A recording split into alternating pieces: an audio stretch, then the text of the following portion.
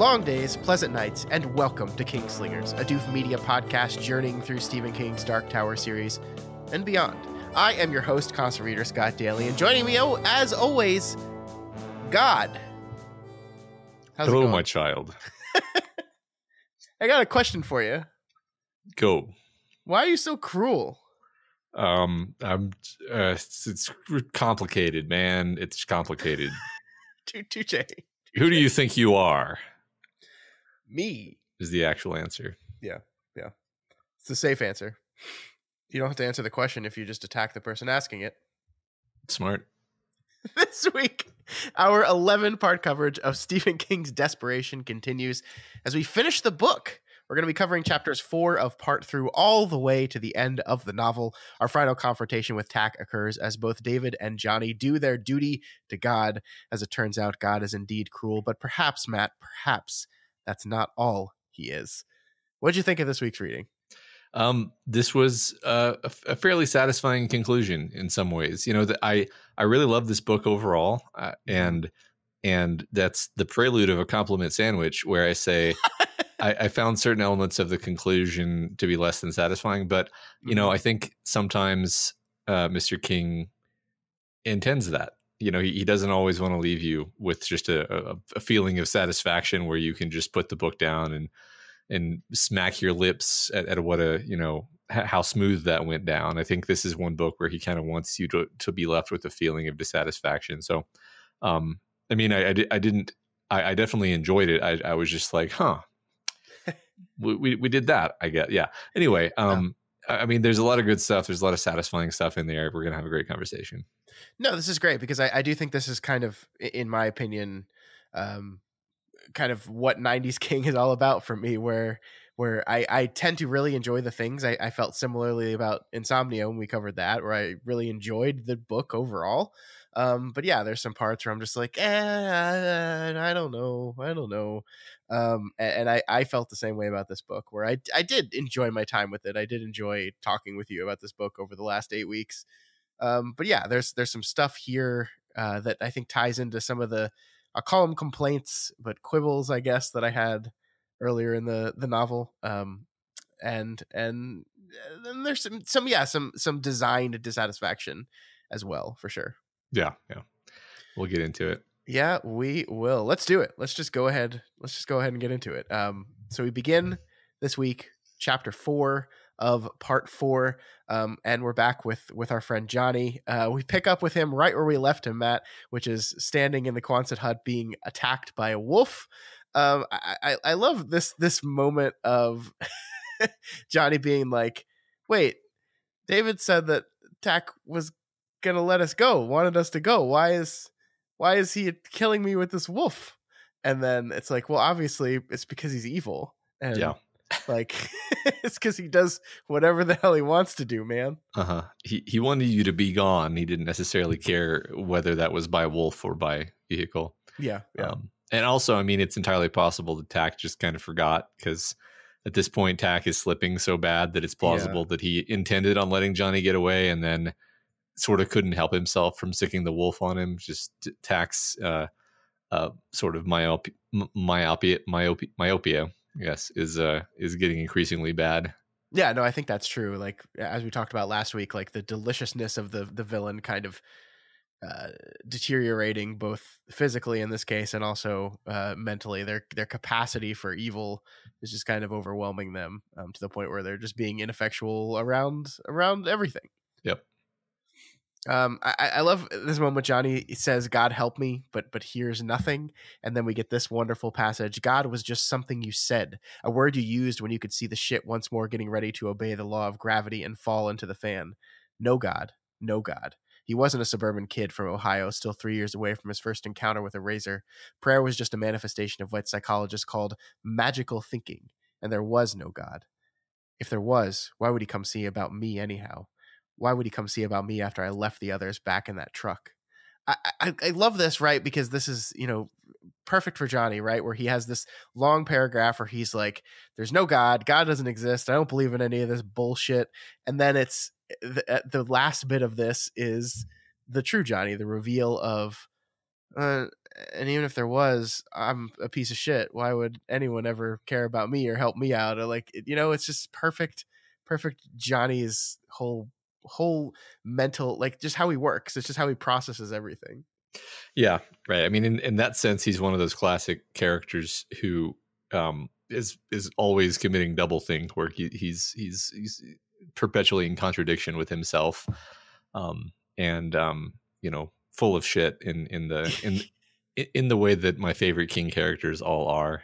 Yeah. And I mean, like, especially since, like, I don't know, like everyone struggles with their faith, right? Every person that has faith struggles with that faith, but like very few people experience the things that Johnny has experienced over the course of this book. Like, I feel like my struggle with my faith would be all but gone at this point if I Mhm. just witnessed this crazy absolute miracle stuff.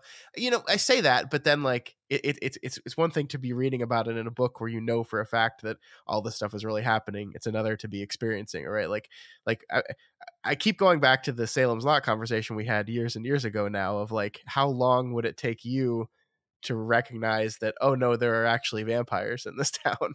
And I Yeah. think it's the same thing. Like, how many of these miracles would you have to witness before you're going, okay, no, these are actual miracles, there is actually something divine going on here? I don't know. It's very easy to armchair quarterback this whole thing and be like, you should have obviously figured it out by now. But who knows how I would react in the situation, or how anyone would. And I think that's the crux of why this is an important passage to talk about, actually, because, I lovingly say that he's full of shit, which is a phrase I've used to describe many King characters. But like what this really is it's the human heart in conflict with itself.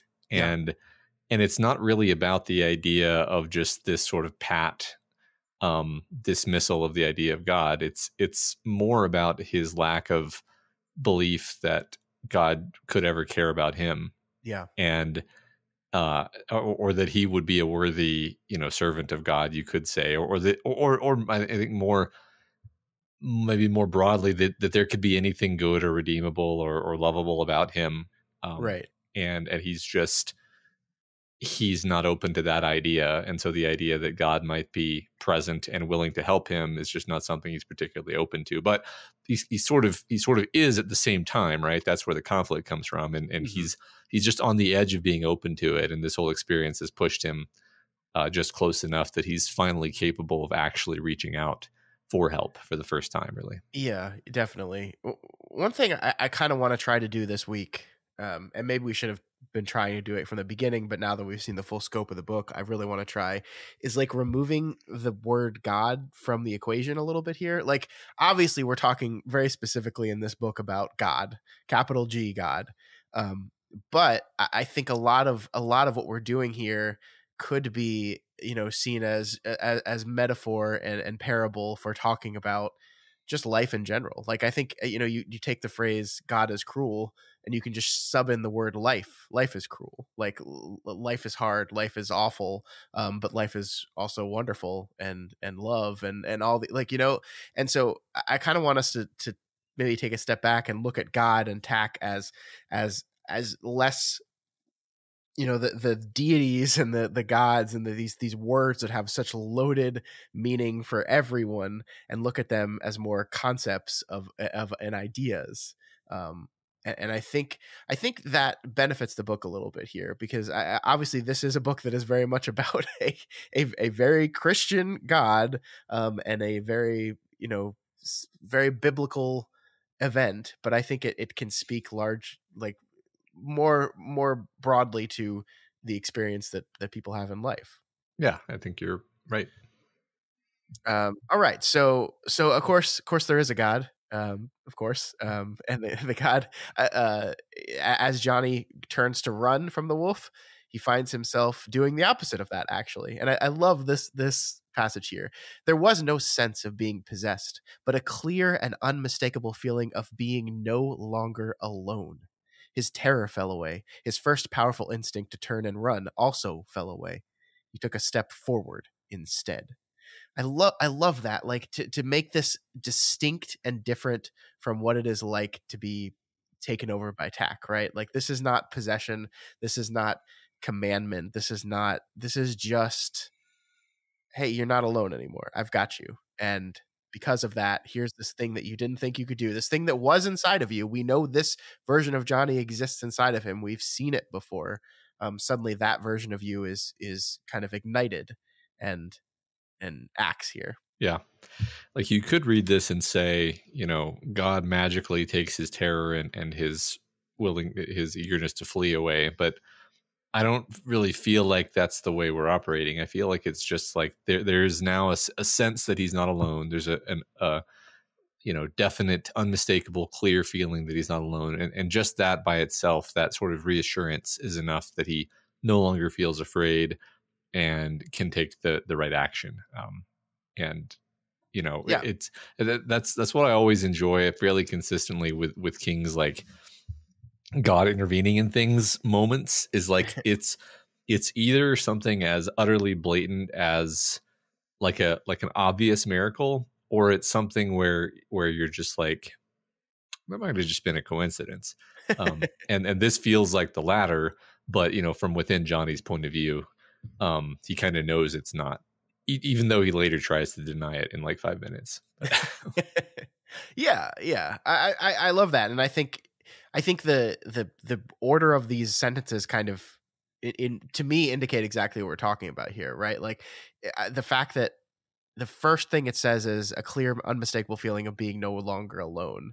Like imagine the sentence if we learn that his terror fell away first and then he feels this clear, unmistakable feeling of being no longer alone. That to me says God took his terror away. Like that would be what that indicates. But like the terror falling away is a reaction to this feeling of not being alone. And that is like, I think that is one of the core fears of a lot of people, right? Is that you're going through these trials and tribulations of your life and you're alone, that there's no one there for you. There's no one looking out for you. Either due to your own actions that you've driven people away, or just some of the cruelty of people. Sometimes you have to suffer through the trials and tribulations of life by yourself. And in this simple moment, it's like, no, I'm here. It's going to be okay. And pretty soon after this, David will be here as well. Yep, exactly. So, of course, Johnny just like fucking beans the wolf right square on the head with the hammer. The best, most perfect throw ever. We are like led to believe, we talked about, the ways in which God is intervening and he's not literally taking Johnny's terror away. It does seem though, Matt, that God is literally directing the course of the hammer, right? Like there is this recurring beat of him like Johnny and his experience in baseball as a kid, feeling that he threw the thing high, that it should not have hit as perfectly as it did. So, I mean, we've talked about the ways in which, God, Gan, the White, in the course of King, when this entity directly intervenes and when it does not, right? And it does seem like this is a moment here where it does kind of just kind of, push down on the hammer a little bit as it flew through the air. Could be that, or it could just be that the whole universe has been sort of Rube Goldberged into the position where he just throws it naturally and it just happens to bonk the wolf right in the head. I mean, I kind of, my intuition is to agree with you that it seems like God's finger is kind of just nudging the mallet, but I think that's like exactly the point, is you can't really say for sure. It could just be a lucky throw, right? Yeah. No, I agree. I think I would agree with the idea that it was just a good throw if we really didn't harp on the fact over and over again about how Johnny, in his, like, this is used as his example of his like final resistance to this idea, right? In that like he's trying to say no, it was just a lucky throw, and then in the back of his mind he's like no, that's not right, like, it was going high, like, so it does seem like there's some finger on mallet happening here. Yeah, especially because dogs have really thick skulls. So yeah, I mean, yeah, I thought about that too. Is like, how powerful would you have to throw that thing to immediately kill a freaking wolf?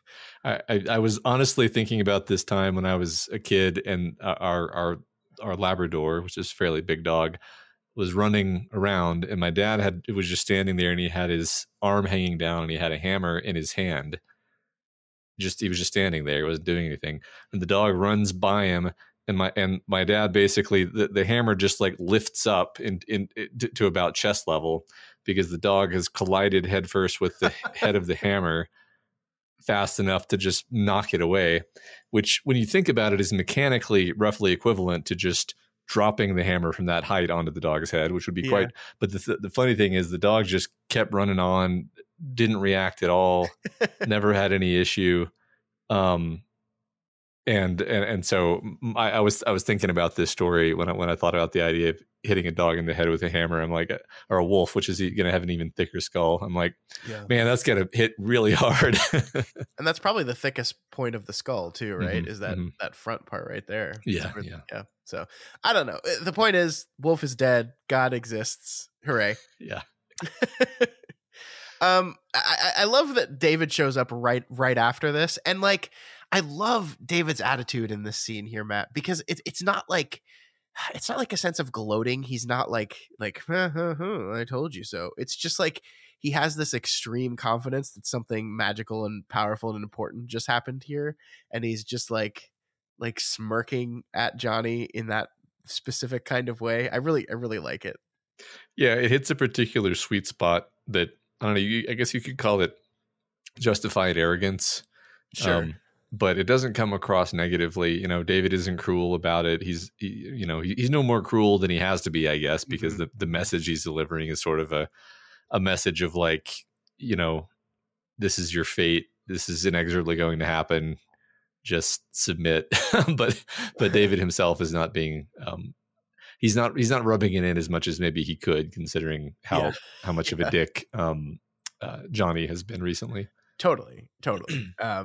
And I love how this scene plays out too, because David returns Johnny's wallet. He tells him what he's learned, and the way King writes this scene, again, it's not a battle. Like there's not a conflict between David and Johnny really at this point, like where they're both kind of verbally sparring with each other and making arguments. It's more of just like a wave. Like David is here. The return of the wallet represents a wave of a god, if we want to call it that.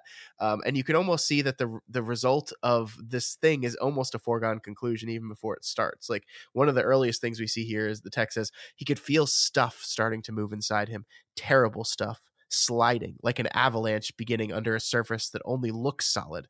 Why did the boy have to come? Because he was sent, of course. It wasn't David's fault. The real question was, why couldn't this boy's terrible master let either of them go?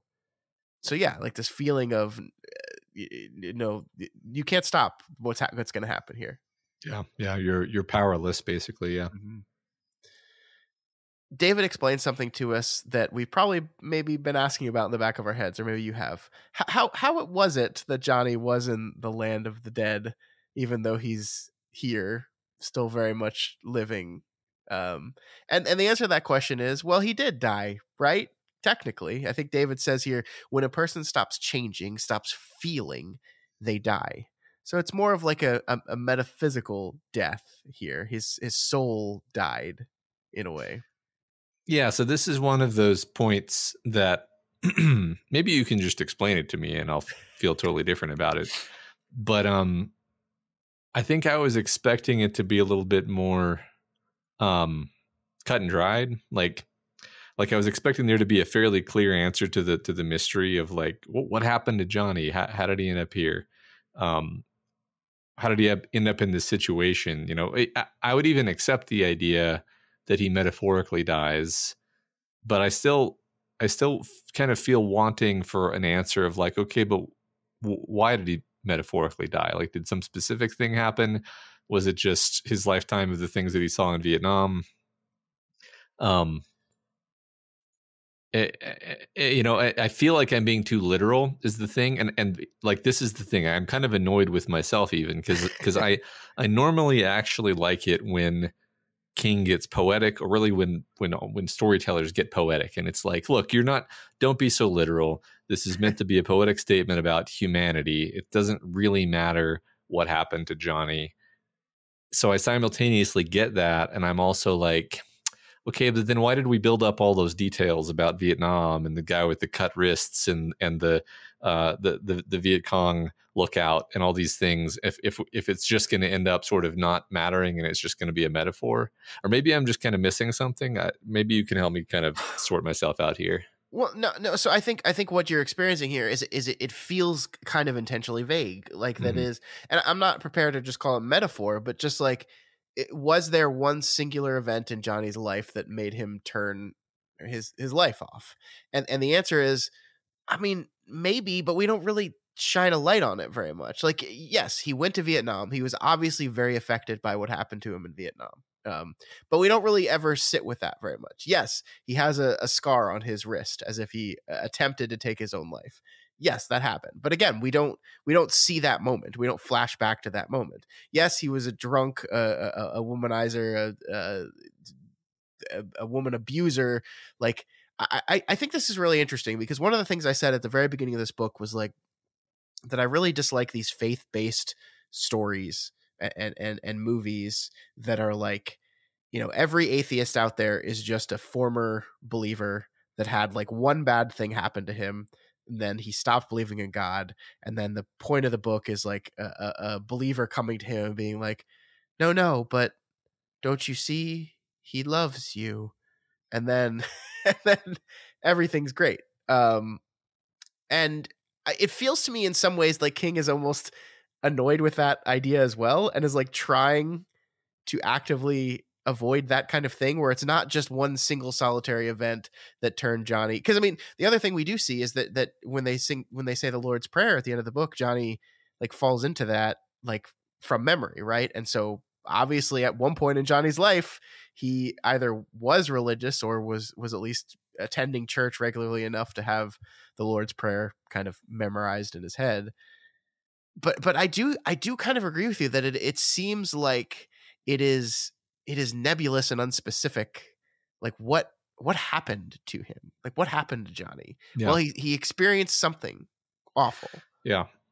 Right. I mean, because part of me is like, well, we all experience bad things in our life, and we don't all, you know, end up with a shade of ourselves in the land of the dead, presumably, or Mhm. maybe we do. Maybe 70% of grown adults in the USA have a land of the dead shade. Um, but like it kind of removes the sting of the metaphor of having a ghost in the land of the dead if it's like, oh well, it's really just about like a fairly moderate form of stasis and stagnation. Um, Yeah. I was thinking a lot about like in English class in high school, we read Death of a Salesman, and for whatever reason, Death of a Salesman always stuck with me. I think it was maybe one of the first stories that I like felt like I really understood on the proper level, like on the level that you and I like to talk about things rather than just like expecting it to entertain me, you know? Hmm. Hmm. And Death of a Salesman is, according to my high school English teacher, about stagnation equaling death. Stagnation is death, is the thesis statement of the story. I think that makes sense still.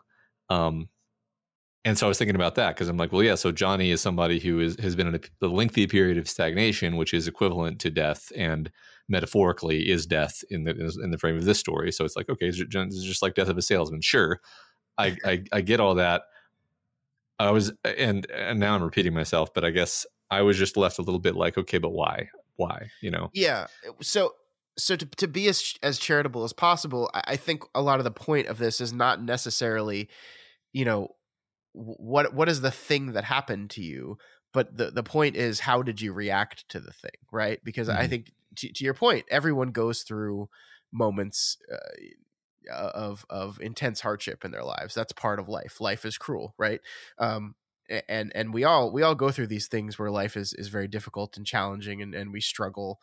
um but what matters is how you react to those things, and it's clear, even if we don't know exactly what the things that Johnny went through were. We don't have the specifics. We do have the specifics of how he reacted to them, which was he turned it all off. He stopped living. He started running from everything, and Mhm. running into substance abuse, and running into his violent temper, and he just became something else. And I think to me that is the overarching point of this whole thing. I think the problem, and I think what you're getting to here, the problem that this whole thing creates is you find yourself in this moment asking the question, okay, I get that, but what was it about this moment in particular that caused that switch to flip back the other way, right? Yes. Like, and again, like from a a high level metaphorical view of this whole thing is this is, you have found you're not alone again, right? David comes back for you. David comes to deliver your wallet, and he brings with him evidence of something more powerful, and that has an effect on you. And again, like the what we talked about, the wave of God overcoming you. But I feel like in a story you need, like, I shouldn't be asking myself that question at this moment. Like, why this moment? Why now? Like outside of, well, we're in a story and this is the climax of the story, and so this is Yeah. when it's going to happen. Right. I mean, what did what did David say that was so persuasive in this moment that was different from what David had said previous to this moment? Yeah. And like, what's so special about the wallet? Like, he sees an old picture of himself that he presumably has been carrying around in his pocket for his whole life. Why does it jolt him this time? And I really like, I think you're right. I think that that to me is why the whole scene, it just doesn't, I mean, honestly, it feels like a scene that's built to create a feeling of catharsis and transcendence. And for me, it just left me a little bit like, oh, that was it? Okay.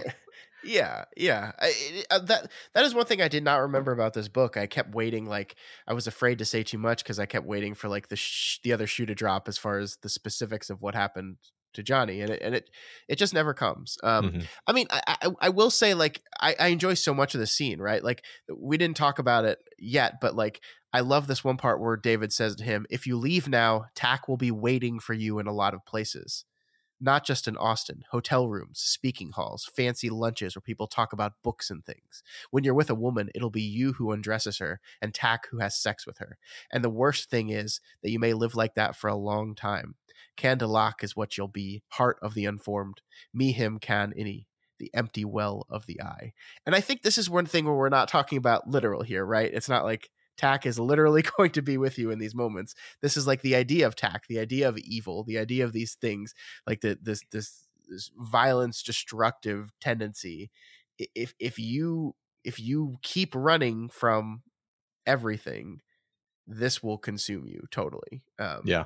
And so, like, there's an argument to be made here that, okay, that's what finally did it, right? That's what finally, like, the realization that, oh, that's true, that I've seen in Trajan and then later Tack, I've seen this kind of manifestation of the worst parts of myself.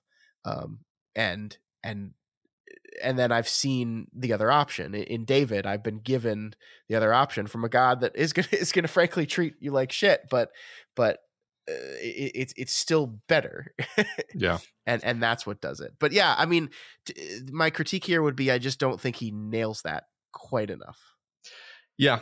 And I think I think we're basically just kind of done complaining about this, but I think it did merit a bit of complaining, because I feel like this is what the book has been building up to, and then it lands in a way where I was kind of like, okay, I guess. And that feels, I still enjoyed this book a ton, but I think I like it. It could have genuinely taken this book from like an 8 to like a 10 if this moment had actually landed for me, Yeah. And I think one thing that's cool about this book, though, is that, like, once you get past this part where you're like, I don't know how I felt about that, I think everything from here on out is great. Like, you just kind of accept that, okay, this is what we're doing, and now he's had this turnaround. Yeah. Everything that plays out after this plays out beautifully and perfectly, and and everything that we've been building to there, I think, pays off wonderfully. Yeah. It's just I agree. this little bit. Yeah. I don't really have any more gripes past this point. So yeah. I agree. I just, on that passage you just read, I just think it's really interesting how the repetition of the I want to say the dark speech, the speech of the dead, the sort of midworld-esque speech, the me, him, can, any, it's sort of, first time you hear it almost strikes you as like silly baby talk. Like it's no, Ashnazik Drbaturluk, where like it's constructed to sound evil.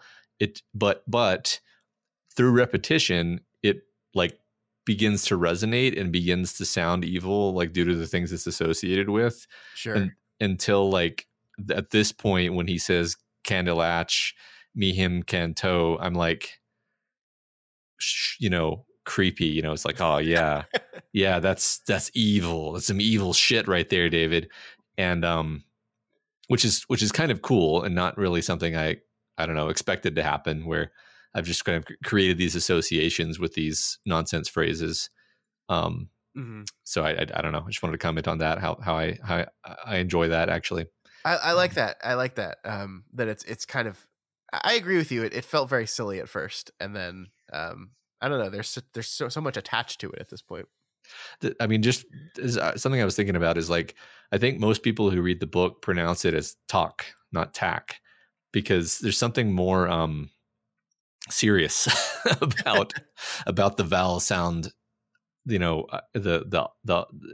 sounds more. It's a more appropriate name for a horrible demon would be talk. But King pronounces it 100% tack. This sort of like short A Yankee accent type, which again, it begins to seem creepy and fearsome by the end of the book, but it almost is like it's like a strange sound to be the name of a demon the first time you hear it. Sure, yeah. I don't know why I pronounce it tack. I because I've never listened to it, and I don't know. Maybe I was just responding to you, and I've never actually pronounced it that way. I don't know. Yeah, I don't know. Who knows? So we go back with Johnny and David as they get or sorry, no, I missed some stuff. I want to talk about Tack still chasing Mary, because we have this moment where Tack is like chasing after Mary in the Ellen body, like almost catching her. Mary trips. It's like a really intense scene. Tack almost catches her and just misses her just by like literally a hair. And then the Ellen body finally dies, leaving Tack trapped or almost trapped, right? Because in its final moments, Tack transfers to an eagle. Yep. America?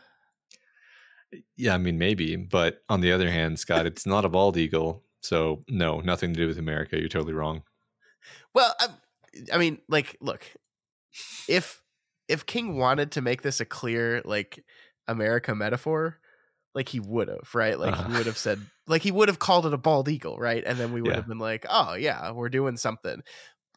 But so let's move beyond the line of intentional and move to unintentional. Sure. We have had a lot of, with the American West as the movie theater, we've had a lot of America imagery, and we know the King stories tend to also talk at least somewhat about America as a concept and the good and bad of that, The Stand being the clearest example of this kind of examination. So I don't know, there is something to in my mind to Tack's final form, final symbol being one that is also a symbol of our country, kind of, sort of. Yeah.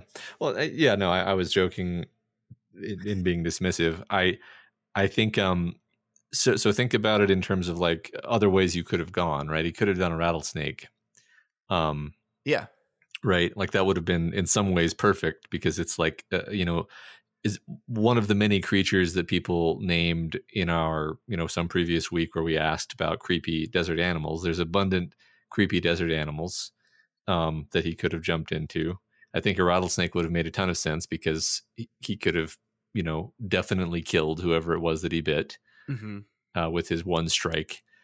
But an eagle was on no one's list, because eagles are not creepy. Eagles are awesome and badass. And you don't really even think of them as being dangerous, even though a golden eagle is a giant bird with talons the size of your hand that could kill you if it wanted to. It just never does. Yeah. And so the idea that King chose an eagle, which is a distinctly non-scary creature, I think you're right to ask whether this means something, and I think there's something there. Yes. Yeah, I mean, distinctly non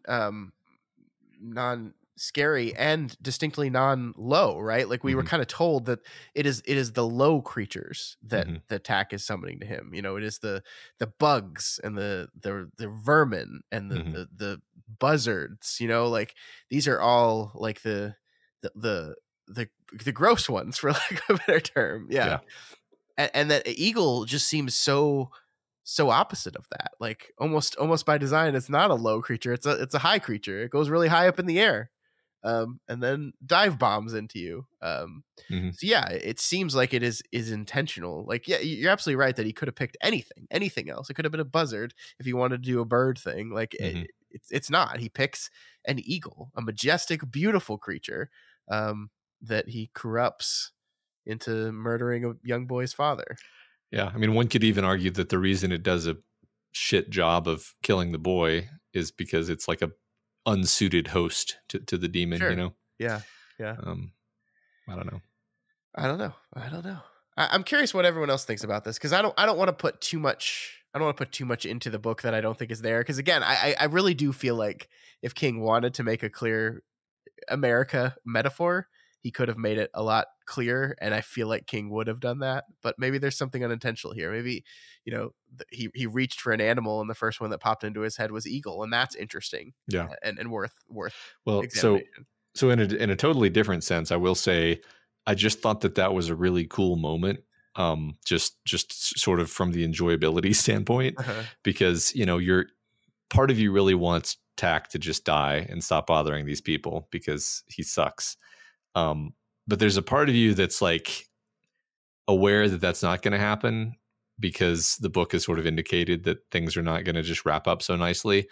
And so you're like, well, how's he going to get out of this one? and then I just love the way it's written, where I don't have the text in front of me, but it's like a winged shape comes down from the sky, and he like pulls it down to him. And you're like, a winged shape, like, what is that going to be? And like, for some reason, I think kind of along the lines of what you're saying, you're thinking about these like gross, shitty animals that he's been using this whole time. And it's this majestic eagle. And it's just such a surprising moment that in retrospect, you're like, well, yeah, sure. There are big eagles in the desert. Totally. That's totally a thing that is totally a realistic thing that could happen here, and totally surprised me. And so on that level, I was like, "Oh shit!" And like this is gonna be awful for our heroes. I'm so excited. Hey, do you remember that Denzel Washington movie, Fallen? Oh, I love that movie. This reminded me of that, right? Where I guess spoilers for a 1990 something movie, but there's a demon that possesses people through touch, and Denzel Washington attempts to defeat it by luring out into the middle of nowhere, having it go inside his body, and then killing himself, right? And then it jumps to like an animal at the last minute, and it's one of those classic, like, this actually ends bad, and the bad guy wins thing. It very much reminds me of this. Yep. That's a real kick in the nuts movie. Yeah. It was one of the first movies I saw as a kid that like just ended with the good guys losing, and I was like, oh man, this sucks, but also I kind of like it. Yeah, totally.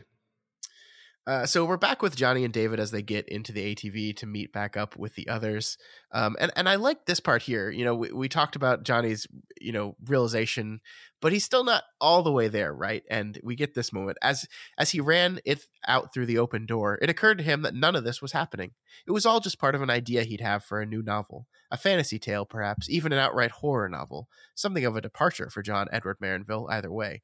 Not the sort of stuff of which serious literature was made, but so what?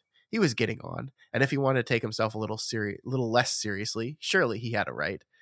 Man, I just can't get over the fact that King like keeps like insulting himself through this character, and I think part of his construct of John Marinville is like he's an asshole, and everything he says is bullshit. So like I get that, but I also, again, to hit this drum again, I do feel like King has some like deep seated insecurity towards his selected lane of storytelling sometimes that sometimes rises to the surface of some of his books. Yeah, I mean, I've thought sort of this whole book that Marinville is like the part of himself that has a chip on his shoulder about not being taken sufficiently seriously about as this literary lion, which and maybe this is his exploration of like, okay, well, how would that have gone actually? Like if Stephen King had gone that route and, instead of releasing Carrie, he writes some, National Book Award winning I don't know, something with weird sex stuff in it, right? Because that's what you have to do to I think he get. does plenty of that though. That's true. That's a good point. He's Well, trying. yeah, he is trying. King is very literary, as we've discussed. You just can't also put a clown in your weird sex stuff book. That's the mistake he makes. That's true. I don't know, man. There's a formula that obviously King is not getting when it comes to literature. Like less clowns, more weird sex stuff. Yeah, you'll get there. You'll get there, kid. Yeah, like I think he's kind of exploring this idea of himself as like maybe how it could have been with John Marinville to some degree. Yeah, I agree. One of the other things he says in this moment is that he has children. I'm not entirely sure, but I think this is like the first time in the book he's mentioned that he had kids before. And the implication is more than one, right? It's kids. Yeah, I'm 90% sure that you were correct. That I think he has a kid in college and another one like graduated.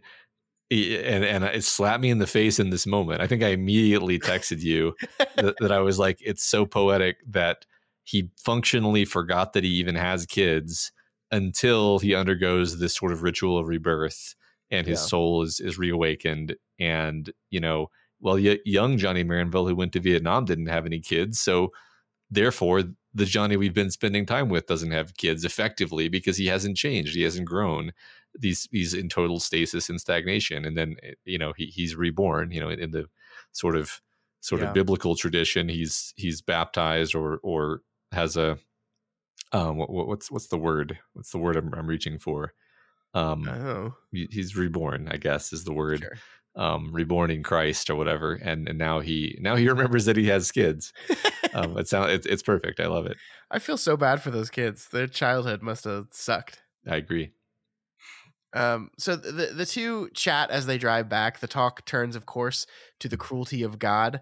David tells Johnny the story of his best friend Brian and the promise he made.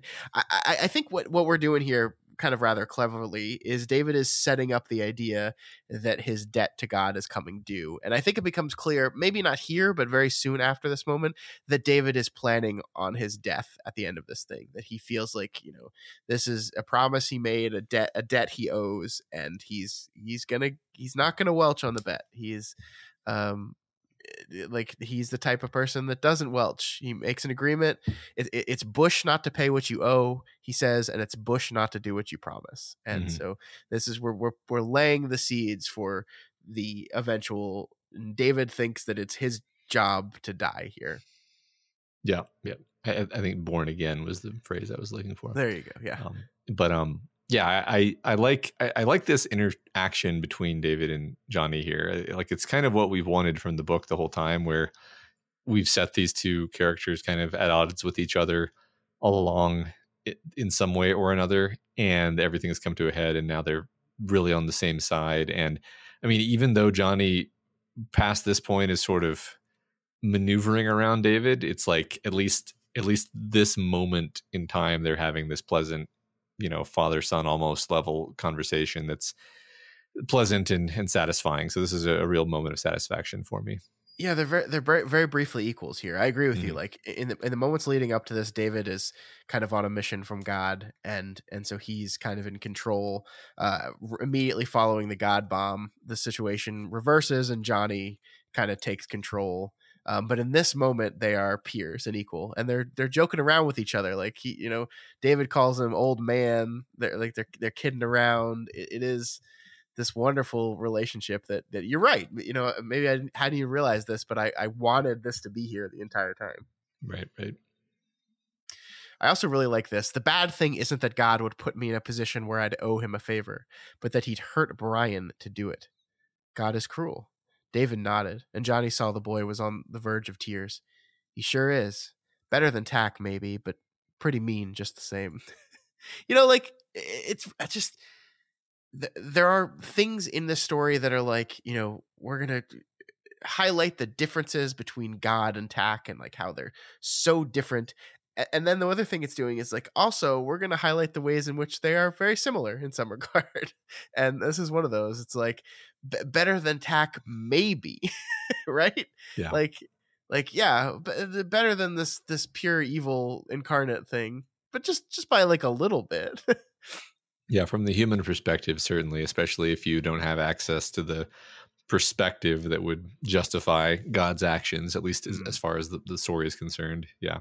Yeah. Yeah. And this is the moment where Johnny gets a God bomb, which of course we recognize from the Dark Tower, is a phrase we used in that. We actually don't get to see what he learns in this God bomb until later, but we do see that he manages to pass this off to David as a mild seizure. God wasn't talking to him; he just had a seizure. I think this is interesting, Matt, because King holds this reveal for a little bit, right? We learn the truth of what Johnny knows slowly over the course of the next chapter. But I think he also kind of gives us just enough subtext here that you can maybe guess that like David feels his fate is to die on behalf of his God here, and Johnny has just been told something else, and like why else keep it a secret, right? Yeah. Yeah, I mean, I think pretty much right after the God bomb, I started putting stuff together. I don't know whether it was in this chapter or early in the next chapter that I started to become certain that Ralph would be the one to die. I think it was somewhere around here, though. I think at this point I was still holding out hope that Johnny would make it, at least because of my grand Johnny becomes a prophet theory. But I was like, yeah, either Ralph's going to die or like Tack's going to try to kill Ralph and he's going to barely survive or something. But nah, I was actually at this point, like the whole God is cruel thing kind of doesn't make sense unless you also kill Ralph. Poor Ralph. Yeah.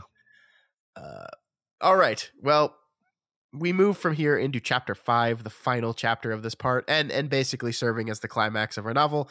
It begins once again with Tack in eagle form witnessing the reunion between the two groups and then flying into the China pit to hide and wait.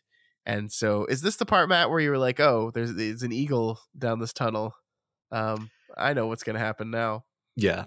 I mean, yes, I figured it would go for David and Ralph would protect David and it would kill Ralph. Like I know I don't get any credit for it because I didn't have time to make the prediction, but I don't even think King is particularly trying to hide this idea from us. I think he's telegraphing exactly what's going to happen and then just making it really horribly tense, knowing, basically bracing for that. Yeah. Because like I said, God is cruel makes way more sense if you leave the boy, an orphan with no family left at all. If he has his father, it's like, well, yeah, that was pretty cruel, but could have been crueler. Yeah, I mean, losing your mom and sister, that's nothing. But your dad too? Yeah, that's just a whole nother order. No, I mean, I think that's fair. And obviously, I agree with you that as I think King is kind of telegraphing us as we're moving towards it. So back with Mary, who honestly in her way kind of becomes almost like a second or third protagonist in the story. Like she's the one we started with, and she's the one we, in a way, finish with a little bit. And we see here that she survived her ordeal barely. And once again, we get these recurring beats about how this changes a person. She says, I ran for my life, she thought, and that's something I'll never be able to explain, not by talking, probably not even in a poem. How it is to run not for a meal or medal or a prize or to catch a train, but for your very fucking life. And so, yeah, this has been the recurring beat with this character, right? This idea that she's gone through this transcendent experience and experienced things that most people don't experience, and how this has fundamentally changed her. And we talked last week how this is, I think, part and parcel of this idea of cruelty as being refining. That this is a character who is experiencing these things, looking at these things as experiences, and noting how they are changing her. Yeah. I do think it's interesting in this moment, the thought that jumped into my head at this moment, and maybe this is an unfair thought, I don't know, but I was like, I wonder how King feels about this post-accident. This book was written in 1996. And I'm not saying King hasn't gone through his own trials and tribulations like up until this point, right? I think being an addict and getting clean from your addiction is a very very very very difficult thing. And it's a thing that he struggled with for a while and succeeded at. But like it's not like an acute specific one of event of trauma like almost dying and having to recover from that is, you know? I just one of the questions I want to ask him is like in looking back at your accident now, was that random act of life's cruelty refining for you? Did you walk away from that experience going like, you know, that was awful, but like it changed me for the better ultimately, you know? I don't know. Yeah. Yeah, I don't either. I mean, we sort of see his thoughts on some of these issues in the Dark Tower, and I could probably hammer out a good response to you if I had time to think about it. But I you know, the whole, you know, this whole book, as we've talked about before, and I'm sure we'll talk about even more next week on our retrospective, was, you know, a prolonged meditation, you know, essay on the concept of theodicy, the Mhm. idea of how can there be such horrible evil in a world where God is present. That's not quite the right formulation of theodicy, but that's kind of the question that King is struggling with here. Mhm. And he comes, you know, in this book, it basically comes down to this idea of like, it can be very hard to see, but you know, there is a force of good in the world, and the you know, maybe you'll never know the final reasons for the things that it does, and maybe even within your life it'll all just sound like a horrible tragedy and a waste, and you'll die cursing God, but you know, your death was in service of something greater and was fighting some much worse evil, um and it'll all be worth it in the end. And fundamentally, though, all that being said, you kind of just have to have faith that this is true, because you'll never really know for sure. Yeah. Even if you're somebody like David, who, you know, knows for sure about as close as anyone can, you're still going to be left with this horrible. I mean, it's interesting. David's doubt isn't like, does God exist? David's doubt is more like, is God good? Yeah. Like it's almost like the more you know about God, the more unsure you are about that question instead. Um, as for, you know, so that's what he's trying to do with this book, right? And it's like, theoretically speaking, it seems like, well, just, you know, if a particularly horrible thing happens to you and you have this framework in your head, it makes sense that you could just be like, well, yeah, I mean, there's got to be some reason for this. There's got to be some silver lining to this cloud here. And I don't know. I don't want to come down too hard and say like, yes, that's why the Dark Tower incorporates the accident into it, as he's making lemonade out of lemons. He's turning this tragedy into, you know, something that the turtle is sending him down the beam and making meaning out of it. Mhm. I don't know if that's true or not, but it feels like it's in the ballpark. Yeah, I like everything you just said there a whole lot. I think one of the interesting things to me is that, like, you know, when you talk about faith and religion and God and these things, a lot of times the conversation is like, you know, do good here, believe in God here, and you will be rewarded eternally, right? Like the concept of heaven is this, you know, this thing that exists, that, you know, despite all the cruelty and hardship and difficulty and evil that you experience in your life, it'll all be okay in the end because you'll be in heaven for eternity. And this book does not hold to that idea, right? Like where's our characters get a very vague sense of any kind of idea. And I think even David has said multiple times that, like, you know, if there is anything beyond, like, he's not even fully convinced in his love of God that there is anything beyond this life. Mm-hmm. And the book seems very, very focused on right now, on not the eternal reward, not anything that happens after your death, but your actions and your choices and the things that happen to you right this minute. um Mm-hmm. and yeah, incredibly cruel, incredibly tough, incredibly difficult. And it's not, you know, believe in God because if you do, you'll get through this stuff and be rewarded, but believe in God because because it's the right thing to do, and because you will be equipped and empowered with the ability to make it through these things one way or the other, Mhm. and help other people. Like, I think that, like, what David does for Johnny here, despite the fact that Johnny dies, is in essence saves his soul. Not like, again, not so his soul can go to heaven, but just, this is a man who has been dead for decades, and he gets to, before he dies, actually for real, he gets to be alive briefly and do something. And David did that for him. God didn't do that Yeah. for him. I mean, God did through David, but like, this, David provided, it was the catalyst for this a reawakening in a man who had basically spent the last decades of his life being worthless or next to worthless. And I don't know, that to me, again, remove the word God out of it. That to me is the point of life, is help people, be kind to people, prop people up. There's a lot of terrible shit in this world, and we have no control over it most of the time. But what we do have control over how we can choose to react to it. Love that. Yeah. I think actually what you just said there sort of proactively addressed a gripe that I was going to have later.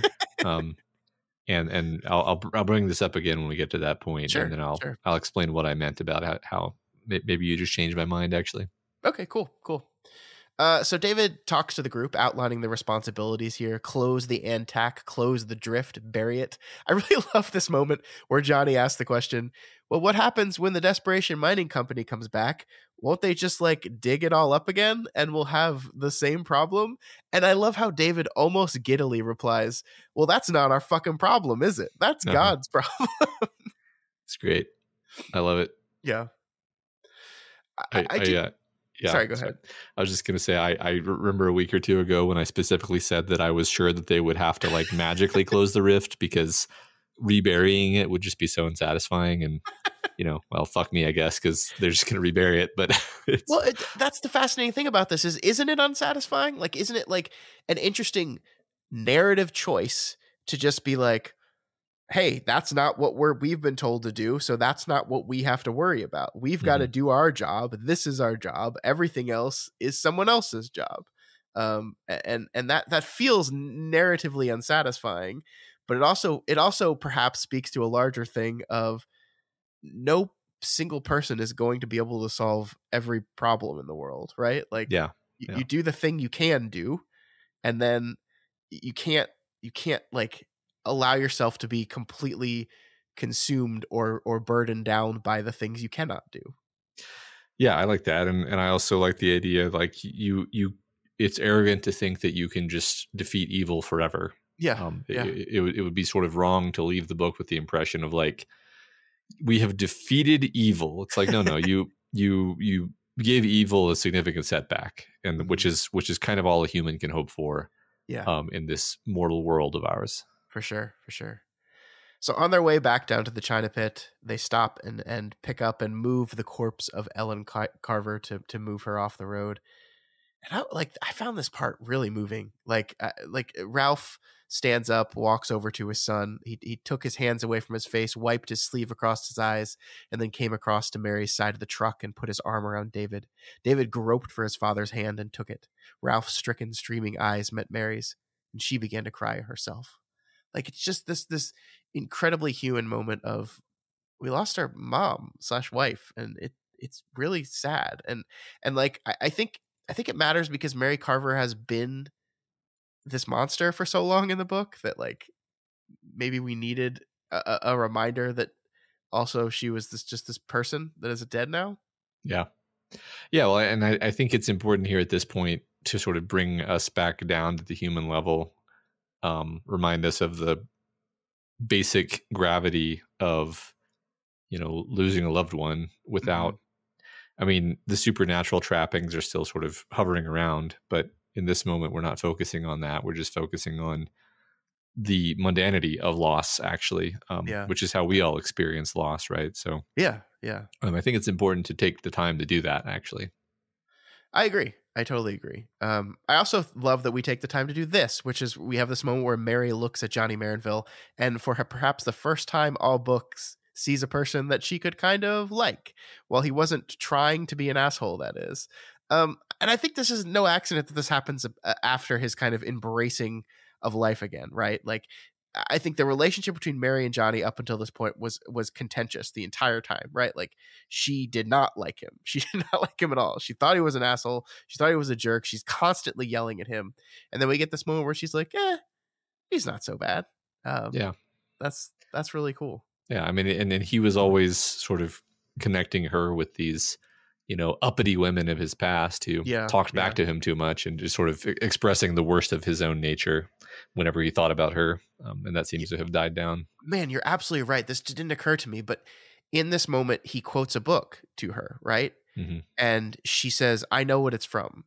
And I feel like the old version of Johnny Marinville gets pissed off that this woman, like, is maybe calling him stupid or something, or talking down to him.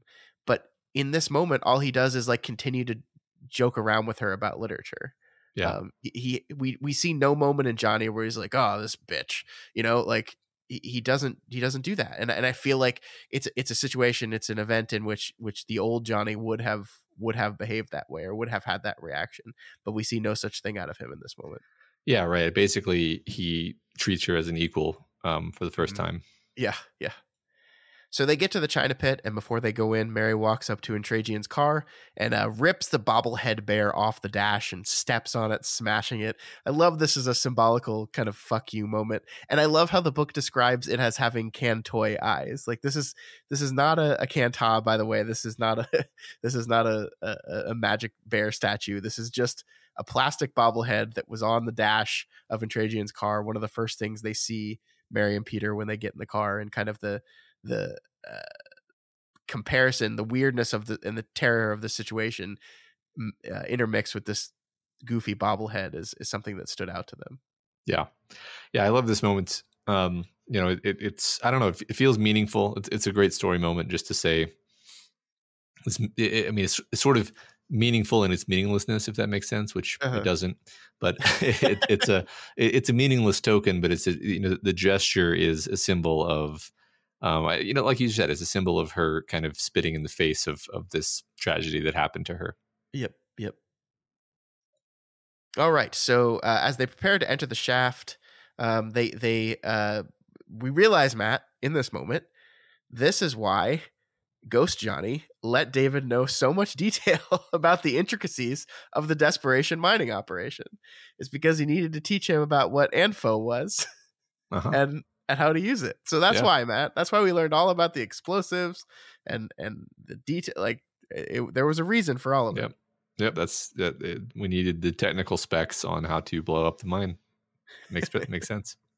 But Ralph is elected to be the one to shoot off the lock of the ANFO shed, and this is because King realized he needed Ralph to do something here at the end of the book. So I'm joking. I mean, Ralph does become 70% more of a character in this last stretch. He does, for sort of obvious reasons. He very briefly steps to the forefront of the novel again, just in time to get his throat ripped out by a talon. Yeah. There are so few characters that he can't disappear into the wallpaper anymore. You know who has disappeared? Cynthia. It's true. Is she, like, I forgot she was in these scenes. Where is she? I don't know. I mean, I feel like there's sort of a geographical reason for that, because they were in the camper, and man, it's been almost a week since I read this. She's definitely here, Matt. Like, she's here. Like, she's not here. It's just, I feel like this book just drops characters sometimes, and in a way that I find really weird. Like if you would have told me at the beginning of this book, is the relationship between Steve and Cynthia going to be a core part of this story, I would have said yes, 100%, absolutely. But is it? Not really. Yeah, I feel like there was some degree of gardenering happening, where King had these ideas for these different characters, and he threw them all into this big pot together, and he was really interested to see how they'd bounce off each other. And in some cases, the alchemy just didn't quite work out, and it was just like, okay, well, and Cynthia is also there, and Ralph is also there. Yeah. And I don't know how to fix that, or even if it needs to be fixed. Like, Yeah, I mean, this is a quibble, right? I don't know if this is an actual problem, but I mean, I think to me it feels like Ralph was written backwards to where he knew he was going to have this kid's dad sacrifice himself at the very end, so he needed him here till the very end, but didn't. Like Ralph doesn't have an arc in this book. Like Yeah. I guess the most arc you could give him is he goes from a person that isn't really trusting what's going on with this kid to a person that like ultimately like lets his son go. Um, Yeah. Maybe what I'll say is that this is an atypical problem in a King book, because Mhm, I think mhm. of one of his strengths as being managing a quartet of people who all have different needs and wants, and they're bouncing off each other, and there's conversation and conflict, and this is a strength of his as a writer. So it Yeah. actually does stand out. I think this is maybe what we're reacting to, is it stands out when he sort of does the quartet thing, and it just doesn't really work the same way. And you feel like there are some balls being dropped here and there. Yeah, yeah, I agree. It is that it's so different from what we normally see for sure. So Steve realizes something in this moment, by the way, Matt. He realizes that Johnny has taken control of their team, that David was in charge, David was the leader, David was the one directing them, but suddenly Johnny has taken control. And he says to himself, what changed? What changed? Steve wondered. And well, I mean, it's the fact that he's alive again, kind of, right? But it's also the fact that God has kind of switched which representative he's currently working with as well. Hmm. Yeah, exactly. Yeah. um, so they get the info, and Johnny asks to talk to Steve alone. And in this moment, he tells him that no matter what goes on down there, when he gives the word, pick up David and get him out of there. And I love this quote he asked, this thing he asked to Johnny. Do you suppose that's why God picked me in the end? Because I'm an accomplished liar? That's sort of funny, but also sort of awful, you know what? I love Yeah. that. Like that God, and I think this is true in King that we've seen, right? That like we talked about this in the Dark Tower, that like Gan or the White or God uses everyone and uses their traits that perhaps aren't so admirable, but Yeah. uses them for its purpose. Yeah, I like that. And I think he's not off base here, because we did see him very successfully mislead David in the car about having had a seizure. Where it's like, yeah, I mean, it takes a pretty accomplished liar to pull that off. I was Yeah. thinking a bit about how, like, what you just said about the mantle of leadership passing. It's like when Johnny, died and then came back to life. It's like, well, now he's Johnny the White. He's not Johnny the Gray anymore. And I've always thought it was interesting how, like, to be literal about it, like Gandalf the White was a lot less sort of soft and sweet and personable Yeah. with the hobbits than Gandalf the Grey was. They're kind of slightly different characters.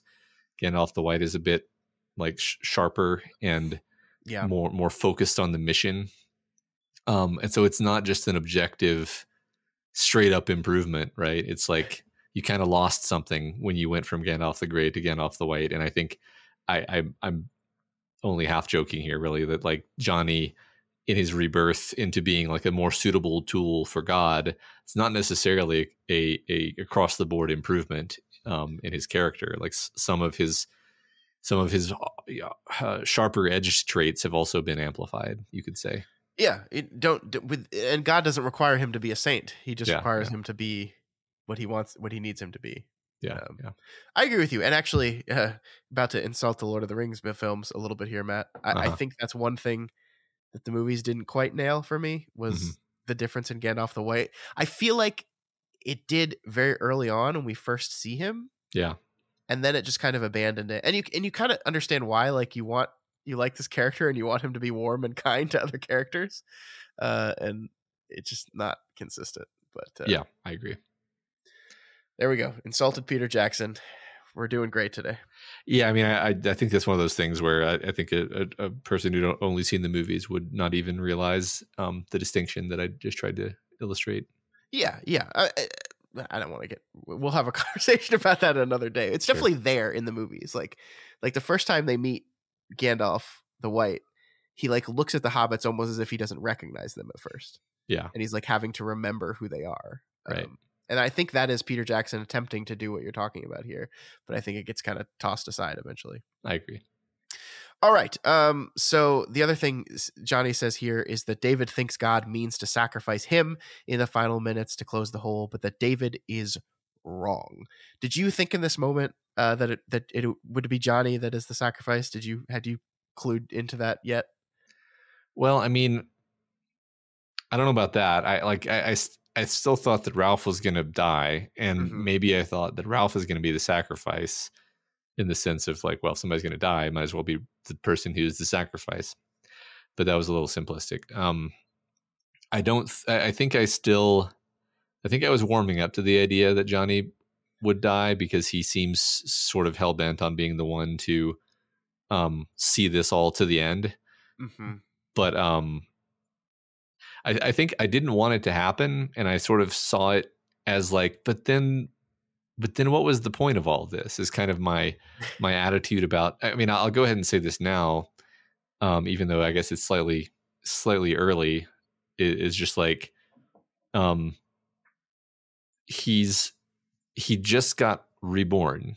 He's been dead for what, 30 years, who knows, 20 years, 30 years, something like that. And he's born again. And he was immediately told 5 minutes after he was born again, okay, you got to go sacrifice yourself. And he's totally fine with it. Or he's not totally fine with it, maybe, but he's essentially fine with it. And there's no, you know, that just bothers me. Like, it just strikes me. It just rubs me the wrong way. Cause I'm like, why are you happy about the idea that you're going to be dead in 5 more minutes? Like, shouldn't you be even more mad than ever? Shouldn't you be gnashing your teeth at God even more than ever at the idea that God literally brought you back just so he could use you as a tool to blow up? Like, doesn't that seem, I mean, and I guess it's supposed to seem super dark and fucked up because, yeah, I mean, because God is cruel. Yeah. But I think the thing that bothers me is why is Johnny so cool with it? And this is, okay, so like, this is the thing you said earlier that I was kind of reacting to, is like, well, God has saved his soul. God has given him something to care about and to live for again. Yeah. And so this is actually better than if he had lived out another 30 years of absolute stagnation before dying of alcoholism. This is actually better than that. This is actually a reprieve. This is actually a form of grace. And I can get behind that. I think that just wasn't my first reaction at all. Yeah, I mean, I guess to preface the conversation we're going to have at the very end of the story, you know, the idea that sometimes he makes us live, I don't think Johnny is just talking about David in that moment. I think he's talking about himself and the fact that he just was made to stay alive for 30 years of misery, which were all leading up to this moment. So, yeah, I get what you feel. I didn't feel the same way because I did in my mind saw that as like a moment of it's actually a moment of grace and reprieve from his incredibly difficult life. And I can't like, do you want to leave your life, you know, being this miserable husk, or do you want to leave your life being, I don't know, the purest, best form of yourself, you know? Yeah. Yeah, I totally agree. I love how you just articulated that. I will say again, that's not how it struck me in the moment, but sure. But I get it, and I like it actually. I also really like this part. I don't know if this is King talking to his former self, but Steve asks him, "Do you know how to set the shit off without any dino or blasting caps? You think you do, don't you? What's going to happen? Is God going to send down a lightning bolt?" Like, I feel like the hand of God in The Stand was one of the things that, I don't know if I'll say criticized, because I haven't read like actual critic reviews of The Stand, but like I it was a complaint I saw a lot amongst readers, was that was the moment that just like, oh, and then God literally appears to detonate a nuke at the end of the story, which isn't quite what happens, but is close enough to what happens that like, I feel like this is King in conversation with himself. Yeah, that's very funny. That didn't occur to me. I mean, in The Stand, that felt like kind of a, there were all sorts of other ways he could have gotten that nuke set off, and he chose to make it like a very overtly supernatural event, which seem to be saying something in context of that story. But Yeah. yes, I mean, this could very well be. I mean, we're specifically talking about the idea of supernatural intervention setting off a bomb to kill a demon. So it does line up really nicely. Yeah, I think you're right that this is sort of a little joke that he's put in here. I do also like as they enter the China pit, like we get this from Johnny speaking to our conversation we've had about him is it says, yet he felt good. Everything was simple now. That was sort of wonderful. Mm-hmm. This is interesting because, I think there is something to, I don't know, the trials and tribulations of life and the fear of not knowing if what you're doing is right, not knowing if I do feel like religion and God can sometimes give people a level of certainty that is comforting to them, right? It's like life is complicated, right? Just living and existing in this world is pretty complicated now. Mm-hmm. what is right? Like if you want to ethically purchase stuff, how do you do that in the world we live in today? How do you effectively do that? Well, can't. Yeah. You can't really. And so this idea that like he's had this awakening, he's gotten this purpose, and so he's been gifted this purpose in this meeting towards the very last minutes of his life, and what he feels there is a kind of serenity, a kind of wonder, Yeah. and simplicity to it all. And yeah, I like it. Yeah, I think like you said before, that was not a kind of wonder and simplicity that he ever would have experienced unless he'd had this spiritual reawakening. Yeah. So yeah, I mean, you imagine how that version of Johnny would have approached the same situation. I think he would have been angry and mad and furious and everything you said that you kind of wanted him to be. And he might have still done it all, but he would have been miserable about it. Yeah. I mean, I don't want to keep harping on it, but I almost feel like if I had actually bought his transformation from Johnny the Gray into Johnny the White in that moment, then I would have had a much easier time buying the idea that he had total serenity about all of this. Yeah. But because that moment, which I'm, still fundamentally to me the linchpin of the story that doesn't quite go off properly, I think maybe that's why I had this complaint. It's like a second order complaint. We needed a Balrog for him to fight, is what you're saying. We needed a Balrog for him to fight. And he says, fly you fools. Yeah.